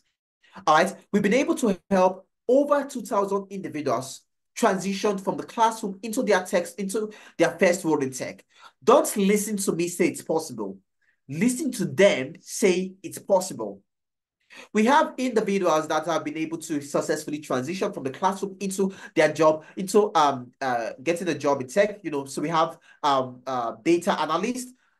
As you can see, we have Tony, we have Benga. So Benga is in Poland. All right. Benga was out of a job for 2 years. But after going through the data analytics program, Benga was able to get a job as a business data analyst in Poland. We have Tosin. Tosin was able to get a job as a fraud analyst in the UK after completing the data analytics program with us. We have Oluwadamilawe, a lot and lot and lot of testimonials. All right. So these are some of the success stories. Of course, once you get the slides, please go through all of these things. Listen to this guy speak. Okay. Like I said, don't take my word for it, but rather listen to them. People that have been in your shoes previously and that have been able to get these things done. Listen to them instead. So I'm not just spitting fables. Okay, so this is Muidin, of course. Muidin was able to get a job remotely. So Muidin currently works from Nigeria. So Muidin is in Nigeria, but works for a company in the UK, works for BPX in the UK, 2 months after completing our data analytics program. I am not the one saying this. Muidin is the one saying this. Here's the link. Go ahead and listen. Okay, and we have those within the business analysis sphere as well. We have Abigail that was able to get a job with the government of Alberta in Canada. Okay, after completing our business analysis program. We have Ramat, we have Olamide, sorry, we have FA. Each and every one of these people, listen to them, talk about how they were able to make that switch. Okay, and of course, we have those within sorry. Okay, and of course, we have those within the financial analytics program. Okay, we have Grace, we have Akintayo. Akintayo was able to get a job as a CFO, that's a Chief Financial Officer in Nigeria after completing a financial analytics program. Okay, Chike landed a job as a financial analyst in the UK after completing our financial analytics program. So we prepped Chike for the interview to enable him get the job. So after he got the job, he reached out to us. We booked an interview prep session with him, whereby if a professional, was on the call with him and then took him through what he should be expecting during the interview and how he can ace the interview. And of course, Chika is a success story today. And we also have for HR Analytics, we have Victor, we have Sonia, we have Olajide, we have Maureen. Listen to all of these guys. These guys have been able to make that switch. You can too. Okay, and you can also take it, watch some of the sessions that we had when we called these guys in. So we called this, to talk to people on the call to tell them, oh, this was how I was able to make the switch. Oh, this was what I did right. Oh, this is what I did, and this is how you can also be like me. How I secured a job after training with analytics. So the link to watch these sessions over, yes, so just click on these and please go through them and you'll be amazed. Trust me. Okay. Again, you're still not convinced. You're wondering. So, okay, great. So I can get a job. There are people that have gotten jobs. Great, I should say. Oh, fantastic. It's fine. But now that you've said this, I have 5 people. Okay, I have 5 friends. Oh, just yesterday, 5 people told me they were transitioning into data analytics. 5 people told me they were transitioning into business analysis. For each and every day, I get 5 extra persons telling me that they are transitioning. So, but they've still not gotten a job. So I get that there are some persons getting jobs, but I know people that are not getting the job. So what would you say would make me be part of the people that are successful and not just, like the others? Because everyone wants to make money and getting into tech is one sure way of doing that. What would make me successful? What would make me be like those, be part of those testimonials that you shared and not like the others, like my friend, Kunle. Kunle that mentioned that, Kunle mentioned he got into tech 5 years ago, but he still does not have a job. Okay, so many of us, we have that Kunle, we have that friend Kunle. Okay, so he still does not have a job. Okay, so he mentioned he knows how, he's a data analyst. He went ahead to learn how to use Excel, how to use those skills, but he still does not have a job in tech. How would I know end up as, why won't I end up as Kunle? That's because of the TV layered approach. How you've been structured, what would separate you from the competition. Over here at Analytics, we've understood, we know what works. Over the years, we've seen what works, we know what works, and we stick to what works. And we know that for you to get a job, it's not just about you knowing how to use Power BI. Yes, Power BI can get you that job, but it's more than just you knowing how to use Power BI. You need the other 50%. The first 50% being the technical skills. You know how to use Excel. You know how to use Power BI. You know how to carry your financial modeling. How to you understanding HR analytics. You being able to map out processes. You need that for you to do the job. You need the technical skills. But you need the other 50%, which is the employability skills. It's one thing for you to have skills. It's another for the recruiter to know you have the skills. It's one thing for you to be able to do something. It's another for me to know you can do that thing. It's one thing for you to be able to do the job. It's another for you to convince the recruiter that you can do the job.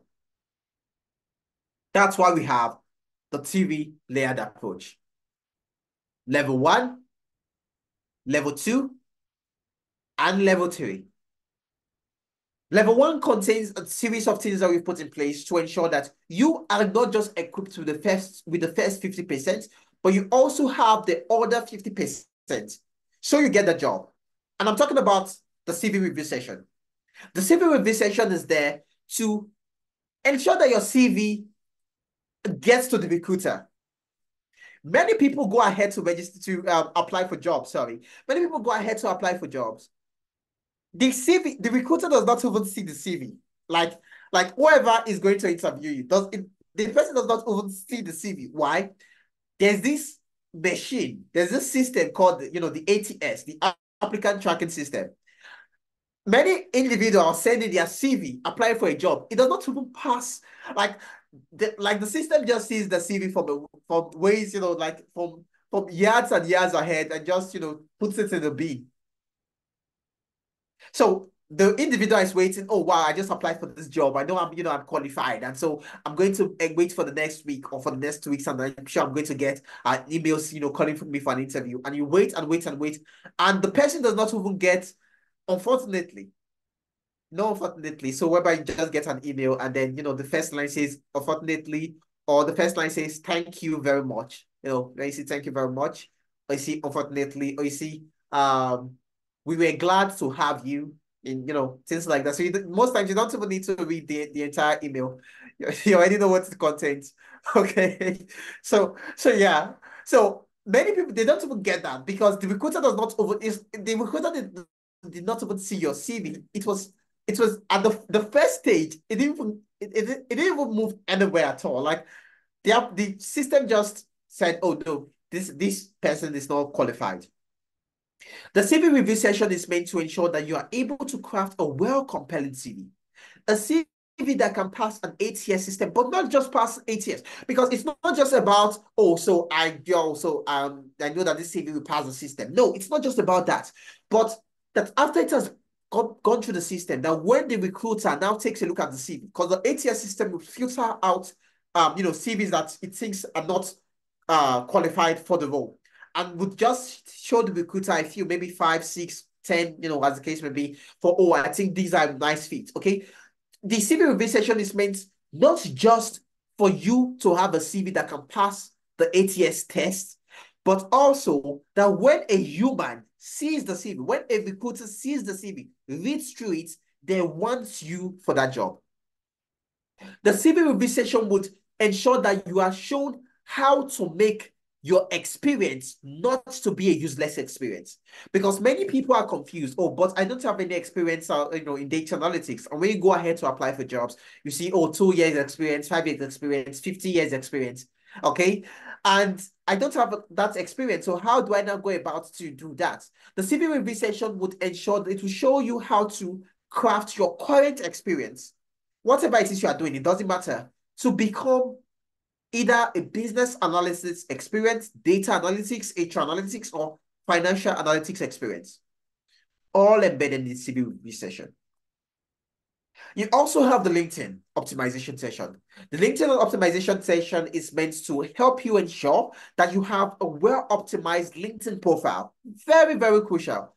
The LinkedIn is the Facebook of professionals, and it's a place where there are so many recruiters that are looking to get people for a certain job role.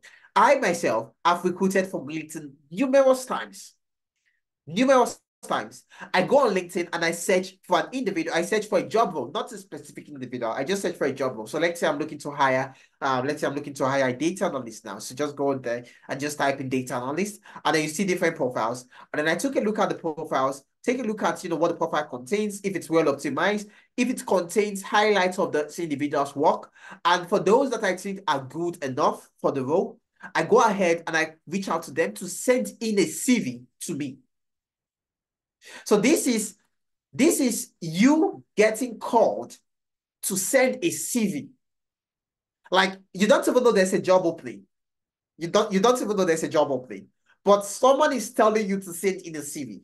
That can only be possible with a well-optimized LinkedIn profile. All right. So your LinkedIn needs to be optimized. If you're interested in freelancing, you are interested in Upwork. You want to detect your work hours. You want to decide, oh, I feel like working today, or I don't feel like working, or I want to work 2 to 5. I want to work 5 to 6. You want to go into Upwork. The Upwork optimization session will take you through how you can ensure that you optimize your Upwork profile, not just optimizing the Upwork profile, but ensuring that you do land on those gigs, because Upwork can be a bit tricky. You go ahead, you send a proposal. The proposal is not even viewed. A proposal that is not viewed, how is it even going to be accepted? How do you even get the interview? Upwork uses a currency system. People are confused. Oh, should I go ahead to boost my proposals to send in more up, more to use to spend more connects? Does that work? If I spend more connects, and do I have a chance of getting the job? All of these things. That's what the Upwork optimization session will cover to ensure that you do become a successful freelancer. You have navigating the job market. The navigating the job market, the session is geared towards ensuring that you know how to navigate the job market, the job ecosystem in your location. Because many of us, many people, you've moved to another country, so maybe you're in Canada, you're in Poland, you're in France, you're in Australia, you're in the UK, you're in the US, you're in South Africa, wherever you are. Okay, and so you just moved there and you are confused as to how to navigate the job market. You don't know, or should I apply for jobs in the morning or should I apply for jobs in the evening? Okay, so maybe something as simple as that would get you the job. Okay, so you're confused. Oh, so what job boards should I go ahead to look at for within my location? Navigating the job market. So you get to speak with professionals that have done these things, succeeded. They get to tell you what they did that made them succeed. So you go ahead to do those things and you succeed. And they get to also tell you what they did that made them, that hindered them from succeeding. Oh, so this was what I was doing earlier and it did not work. So you know what does not work and that you do not do what does not work, thereby multiplying your success rate. Job and interview preparation. You've gotten the job, or rather, you've gotten an interview. You have a fantastic CV, your LinkedIn is optimized, you can navigate the job market. You've gotten the interview. That is not where it ends. How do you ensure you ace that interview? How do you ensure you ace the interview? Because many people, they don't have an issue with their CV. Oh, their CV is fantastic. I get many mails. So people send me mails. Oh, I just have an issue. Okay, so my issue is not with it's not with my CV. So I have a fantastic CV. But I noticed that anytime I go for an interview, that's where it ends. I'm never called back. I don't know if there's an issue. They mess everything up during the interview stage. That's the reason why we have the job and interview preparation session. The job and interview preparation session is meant to guide to guide you and to prepare you for your interview, to ensure that you ace the interview and that you do get the job. Okay, and when you actually do go ahead to get the job, organizations now want reference letters. Okay, they want to know, are you who you say you are? So you claim that you help this organization make a 1,000% increase in revenue. So you're in the interview and you're like, oh, so in my last organization, I was able to help them change the entire business. Okay, within 5 days of me joining, just 5 days, the first 5 days I joined the organization, I was able to help them transform the entire business, all right, and increase revenue by 5,000% just within the first 5 days of me joining the organization. All right. So people say that during the interview, okay?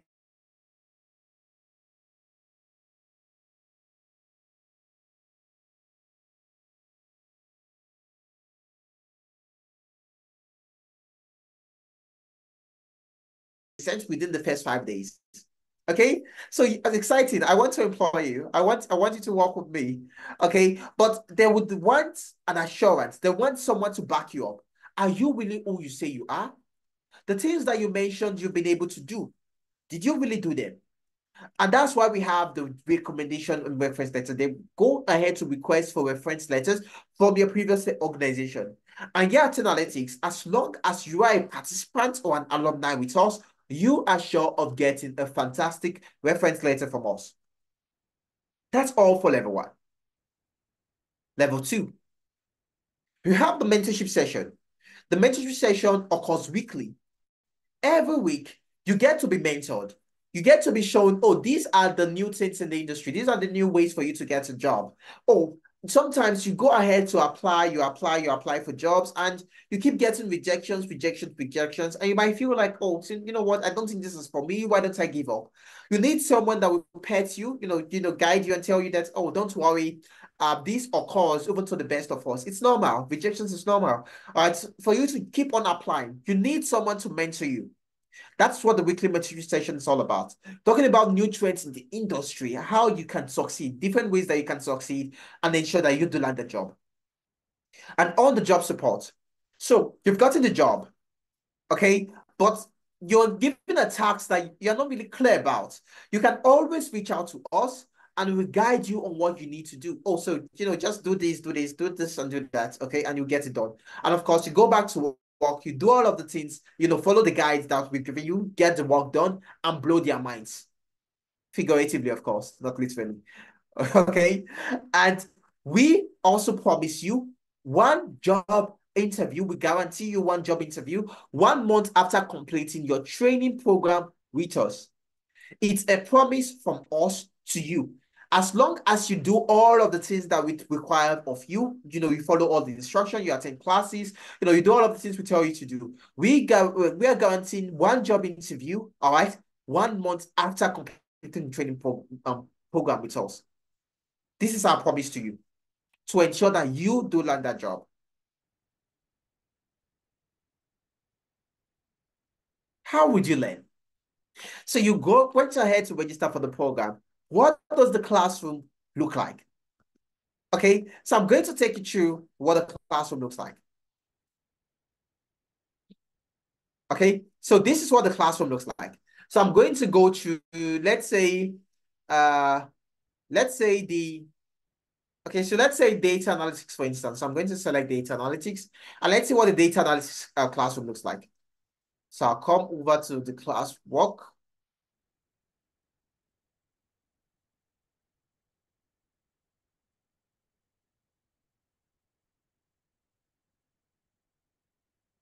Okay, so lots and lots of sessions. Okay, just a moment. Okay, scroll down. All right. So once you join the classroom, of course, once you register, you're going to be sent links. You'll be guided on how to be a part of all of this. Okay. The first thing you see here is that you have the onboarding material. So you get to see your welcome kit. You have a video that shows you how you can actually navigate the Google Classroom, and then you have installation videos that contain how you can go about installing each and every one of the applications that you are going to be using during the program. And then you have your onboarding session telling you what to expect from the program and ensuring that you are ready and fantastic, that you're ready for your classes. The first class as a data analyst, okay, the first class in the data analytics program is the problem solving class, because we've been able to establish earlier that for you to be a data analyst, for you to be a financial analyst, for you to be an HR analyst, you need to know how to solve problems. And that's what the problem solving class contains. All right, so you get to learn the different problem solving principles. You have different ways to solve problems. You get to take a look at the Cripps DM framework, the 80-20 principle, the McKinsey, different ways that you can actually solve problems as a data analyst. All right, and if you do miss a class, so let's say you miss a class and that you maybe due to an emergency or something, each and every one of the sessions are fully recorded. Every class is recorded, every session is recorded. So you can come over to the classroom, and over here you see you have the class recording, and then you have the class. So you can click on this and then get to watch what the class was all about. So over when you are not in class, you are sure of not missing the thing. Okay, and then you have your Excel watch me do it videos. Okay, videos that will be sent on Sunday. So you get to have it's a blended learning approach. You get to have live classes on Saturdays, whereby you are speaking with a facilitator, you are working on teams, you are working on view live case studies in class. And then on Sunday, you get to be sent bit-sized what we do in videos that would introduce you to a concept that you will be working on in the next class. Okay, so you are introduced, oh, this is what we're going to be doing in the next class. And in the next class, you now work on case studies based on what you saw on those videos with an experienced facilitator, of course. And over here, you see your MS Excel class 1, and then you can see the class material.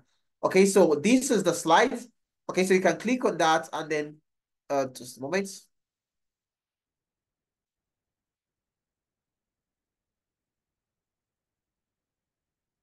All right. Okay, so this is what the slide looks like. Okay, so you can see you have your case, you have this the different case studies. So it says you have been hired as a data analyst in one of the largest medical center in North America with about 10,000 staff. And the this is your tax. So your tax is to highlight those branches that fall below the 10% threshold to make them easier to spot before further analysis. So you have different cases. So for each and every one of the classes, you are going to be you are going to be acting as a data analyst, working on real life problems that our facilitators have been able to go through because, of course, they are well experienced professionals. So you work on those problems, thereby gaining experience as a data analyst in training. So you're working on problems that you would actually work on while on the job, and you are learning while doing that as well. It's a win-win system. All right. And of course, you also have the recording. So you have the drop-in sessions during the week. So you have a question for the facilitator. Maybe there's something that's really not clear and you like to speak to the facilitator during the week. Top.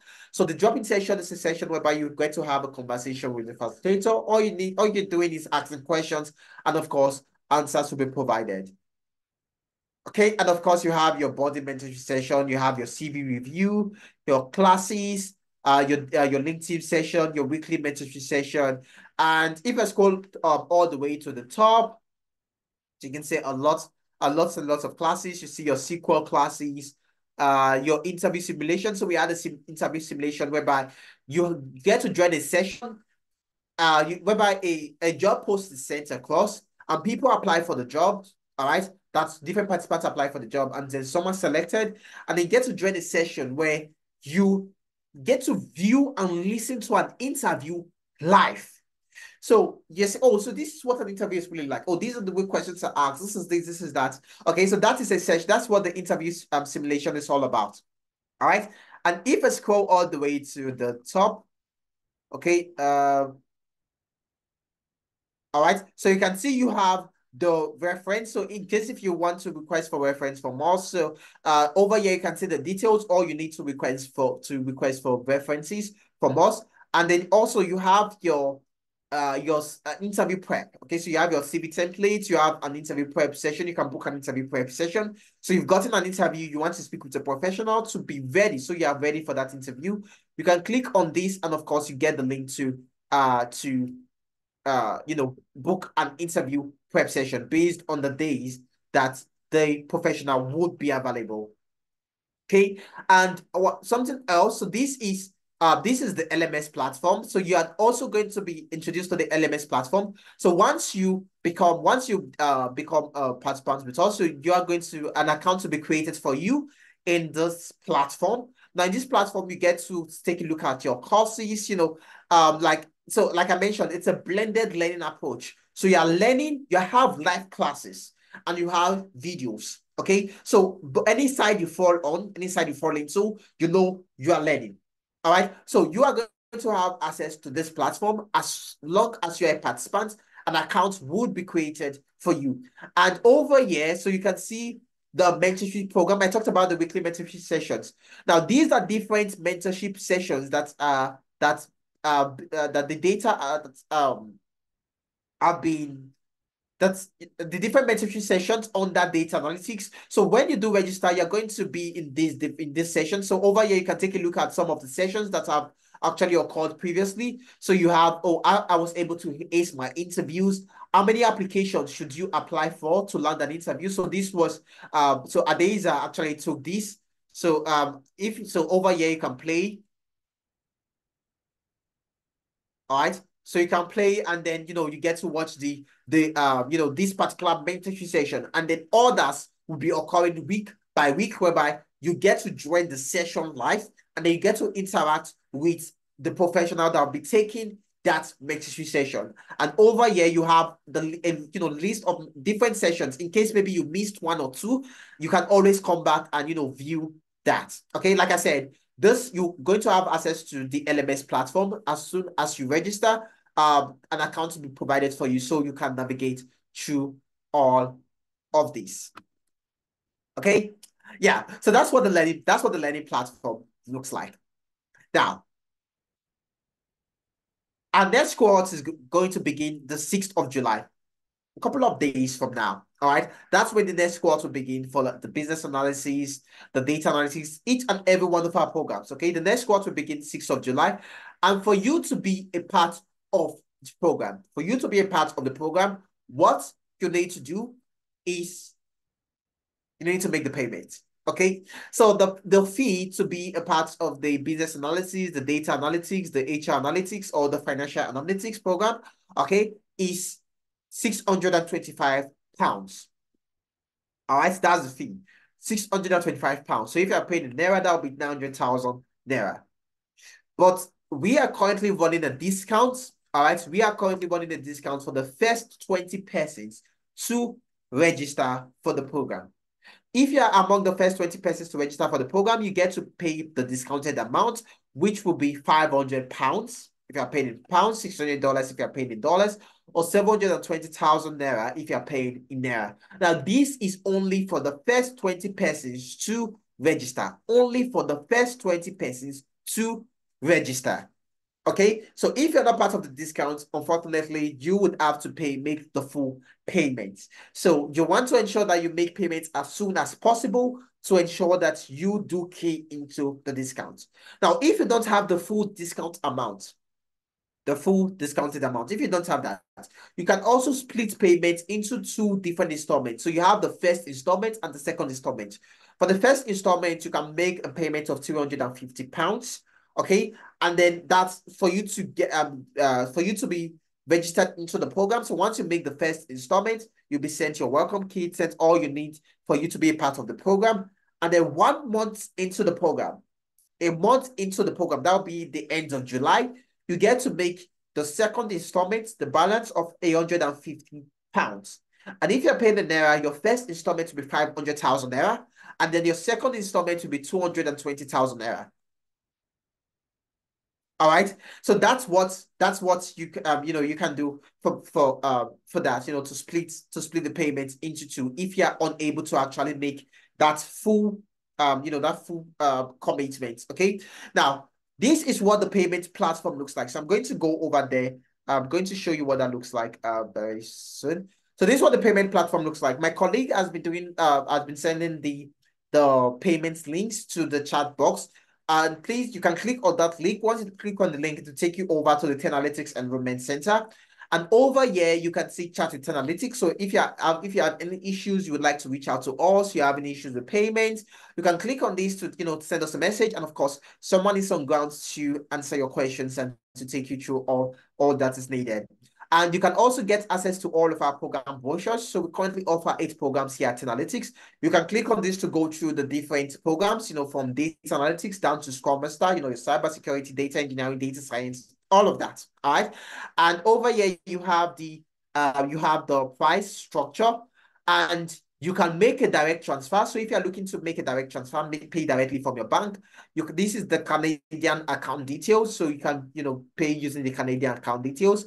The British account details, or we have the Euro account details as well. We have the dollar account details, the Nigeria account details. So you want to make a direct transfer in Canada, you can use the Canadian account details. You want to make a direct transfer, you're in Britain, so you can use the British account details. You're in Europe, okay, so you can use the Euro account details. You want to make payments you're in the US, you want to make payments in dollars, so we have the account details for the dollar payments. You're in Nigeria, you want to make payments in naira, you have the Nigerian account details. So we have something for you, okay? But what about if maybe you're in Ghana, for instance, and you want to make payments, but of course, we don't have the Ghana account details, at least not yet, okay? So you can make payments using your card, and this also goes for everyone. So maybe you don't want to make a direct transfer. You can make payments using your card. So you can scroll down and you see you have card/online payments. And then you get to select the program you're looking to register for. In this case, let's say I want to register for the data analytics program. So I can go ahead and click on data analytics. Okay, so I click on data analytics, and then it pops up. So this is going to go ahead to load. All right. And then yeah, so I can go ahead to insert my price. So currently you see this is in Naira, and that's because I'm currently in Nigeria. Okay, so wherever you're located, it's going to take the currency of your location. Okay, so let's say I want to make the first installment. I want to make payment for the first installment. I can go ahead and insert, let's say 500,000. Okay, so I go ahead and insert 500,000. And then I'm now going to go ahead and click on reserve a seat. All right, so I click on reserve a seat, and then over here, I insert my details, my email address, my phone number. Okay, so I'm just going to insert random numbers. Okay, so random numbers, and then I can go ahead to click on proceed, and then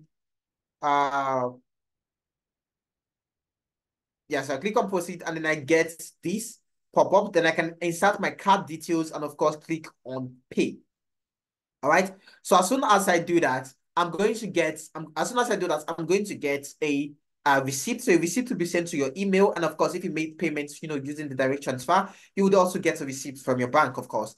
So you want to come back to this link and then come over to upload your receipt here.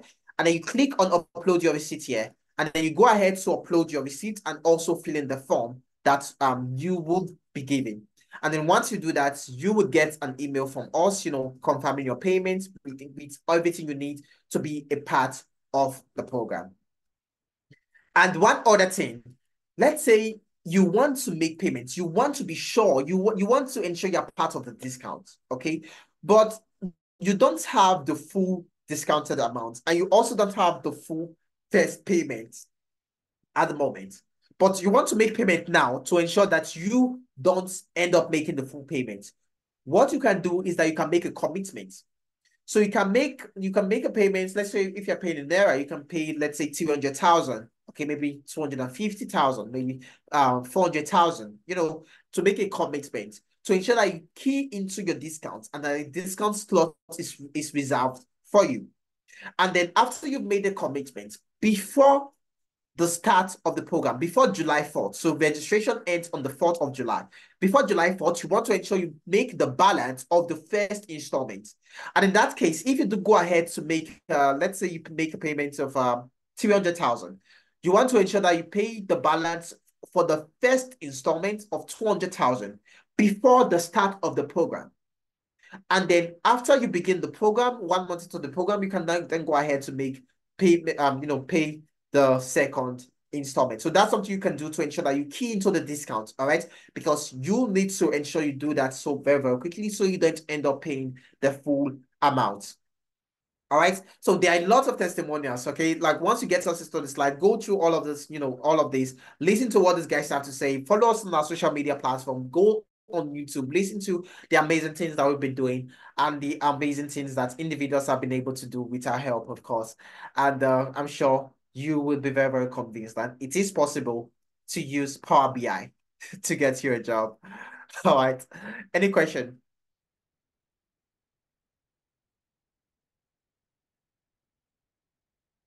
Any question for me? Okay, so I'm going to go through the chat box. So thank you very much, everyone. So thank you very much, everyone. So I can see lots of comments coming in, and thank you so much. I'm glad that you glad to listen to me. Okay, I'm glad we had fun. Like I said, TGIF. Okay, the fact that you joined this session today, it just made your day a whole lot better. All right. So Flora has a question. How do we know we can pay the discounted amount? I want to pay in Naira installment this evening. Okay, so Flora, what you can do, you go ahead to make payments. Go ahead to make payments. As soon as you make payments, you would receive a message from us. So you would be when you are going when you go ahead to make payments, you would receive a message from us if you do qualify for the discount or not. All right. But if you don't qualify for the discount, you will be told as well. But I'm sure you would qualify for the discount if you do go ahead to make payments right now. So as soon as you make payments, you'll be informed on that fact. Okay. But for you to ensure that that is the case, please, make payments right now. So we don't have a different situation later on. But I see your hand just raised, Flora. I'm going to ask you to unmute so you can ask a question. Hello, thanks so much for the powerful webinar. I really Thank you. Yeah. appreciate. but Thank I you. still have like a little bit of doubt. I was Yeah. trying to find out how different is your program from the likes of maybe Quantum, which is slightly cheaper. That's one of my concerns. All right. Thanks. All right. So I've gone through, so I've been able to go through a lot of what we offer here at Analytics. And one of the things that I would mention, and I talked about this earlier, is that we know what works, and that is what we stick with. Okay, taking a look at the success that we've had in the industry over the last couple of years. So we've been in multiple publications, taking a look at the different hackathons that we've hosted, taking a look at the numerous testimonials that we've been able to, different participants have, want to, that different participants have sent across, willingly sent across, of course. You would see that we know what works. And like I mentioned in the session, don't listen to me. Don't take my word for it, okay? Go through the testimonials and listen to these people speak, people that have been in your shoes earlier, and that you would actually understand that we know what works and that we follow through. And that's just on the surface. But when you really go into the session, okay, when you really go into the program, so we actually, I showed, we have a blended learning approach. So I showed you, I don't know if you saw that, but I showed the LMS platform whereby you're going to get an account. So as soon as you register, an account will be created for you. Okay. Now the LMS platform contains videos that would teach you about the skills you need. You will also have live classes that will teach you the skills you need. So if you're a slow learner, it's fine. You have videos, you can you can play the videos 0.5, 0.5 speed and all of that.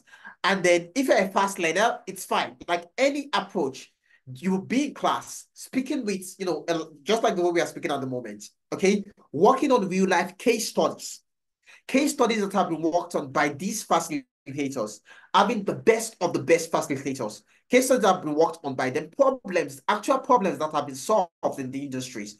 Those problems will be brought into class for you to work on. So while you are learning, you're actually learning from experience because you are working on problems that you would actually work on while in the class, while in the role, sorry. Okay, so you work on those problems. You work on those problems. You are learning. Okay, you learn in class, and then you also have that elements platform that contains each and every one of the bit-sized videos on the different skills that you need. So skills like, so let's say you register for the data analysis program now. So you have the Excel, the Power BI, all of that. So you also get that there.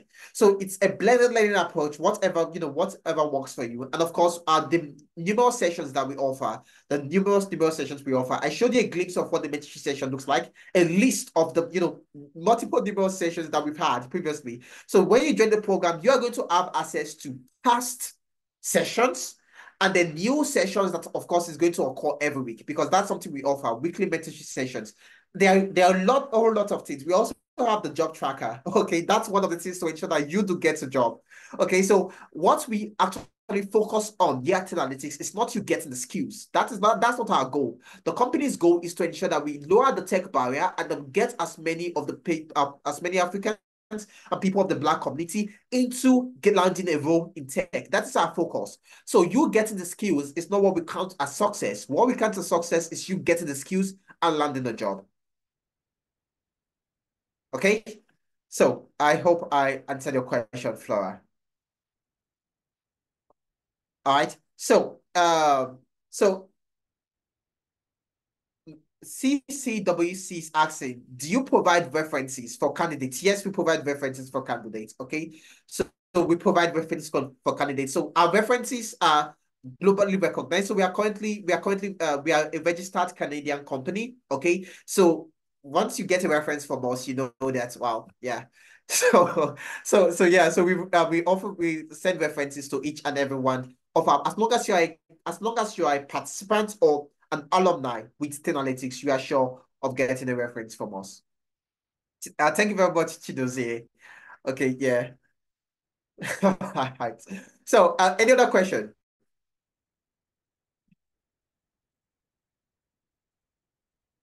Okay, yes, that works. That works, Stephen. Okay, so that works. That works. As long as that when you do make payments and you are filling in the form, all right, send in, paste the receipts of, paste the receipt of the payments, of course, and then you fill in your name. Okay, so you fill in the name of whoever is registering for the course. Okay, because sometimes the person registering for the course, the name of the person registering for the course might be different from the name on the payment slip. If someone paid or something like that. Okay, so you just want to ensure you get that done. Okay, so someone is asking, for those in Europe, can the payment be done 3 times? So the payment is actually 2 times. So you can make payments in, 2 installments.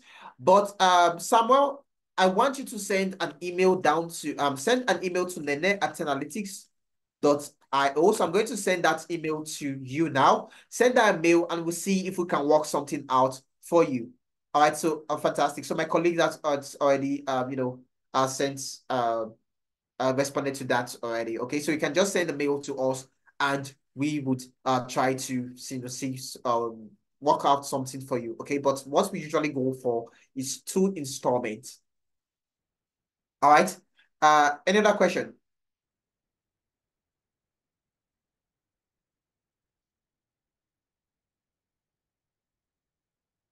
Okay. So I guess all right, so Flora has another question. Okay, so yes, go ahead, please. So sorry for bothering you. Please, I It's want to fine. find Yeah. out because the one I saw when you were narrating before was to make a transfer from your site, you know. So I may not be able to have the facility to do that, but can I send in a transfer from my bank internet banking platform to you guys and then forward the receipt or whatever Of course. to you? Okay, Yeah, of thank course, you. of course, of Thank course. So if you need any help, any assistance in, going through the payments, just send us a you. message and we'll take it up from there. Okay, Okay? thanks so much. I'm grateful. Yeah, of Thanks. course, of course. My pleasure. Okay. All right. So Lukman is asking, I study data analytics, but trying to dive into data engineering because I have not been able to get a job as a data analyst. What advice do you have? And when is the class for data engineering commencing? So the class for data engineering is going to commence July 6th for each and every one of the programs. So we're going to begin a new course on the 6th of July. Okay, and so you study data analytics, but you're trying to dive in. So if you have interest in data engineering is a fantastic career path, a very fantastic career path. And the thing is that in data engineering is, I would say, relatively new. I would not say it's not new, but what I mean by relatively new is that you would hardly find a program out there, a data engineering program out there that is as detailed as what you'll be learning with us here at Analytics. Okay, a data engineering program is one to beat. Okay, so if you want to go ahead to register for the data engineering program, please do so to Lockby. And as long as that's what you're interested in, so data analytics, of course, you can also get tremendous success as a data analyst, just like you can, also do as a data engineer. Just that there are some things that you need to put in place for you to ensure you do get that job. Like I mentioned earlier, it's not just having the skills. There's a lot that goes on. There's the first 50% and the other 50%. And of course, when you register with us here at Analytics, you are sure of getting all you need and that you will get that job. All right, guys. So I'm going to take that as the last question. Thank you, everyone, for joining in today. I hope we had a fantastic time. I hope we had a nice Friday. TGIF. Thank God it's Friday. And I'll see you guys when next I see you guys. Speak to you when next I speak to you. Until then, all right. Till then, please ensure you eat, guys. Okay, food is good. All right. And please register. TikTok says the clock. What you have to do, do quick, everyone. Cheers.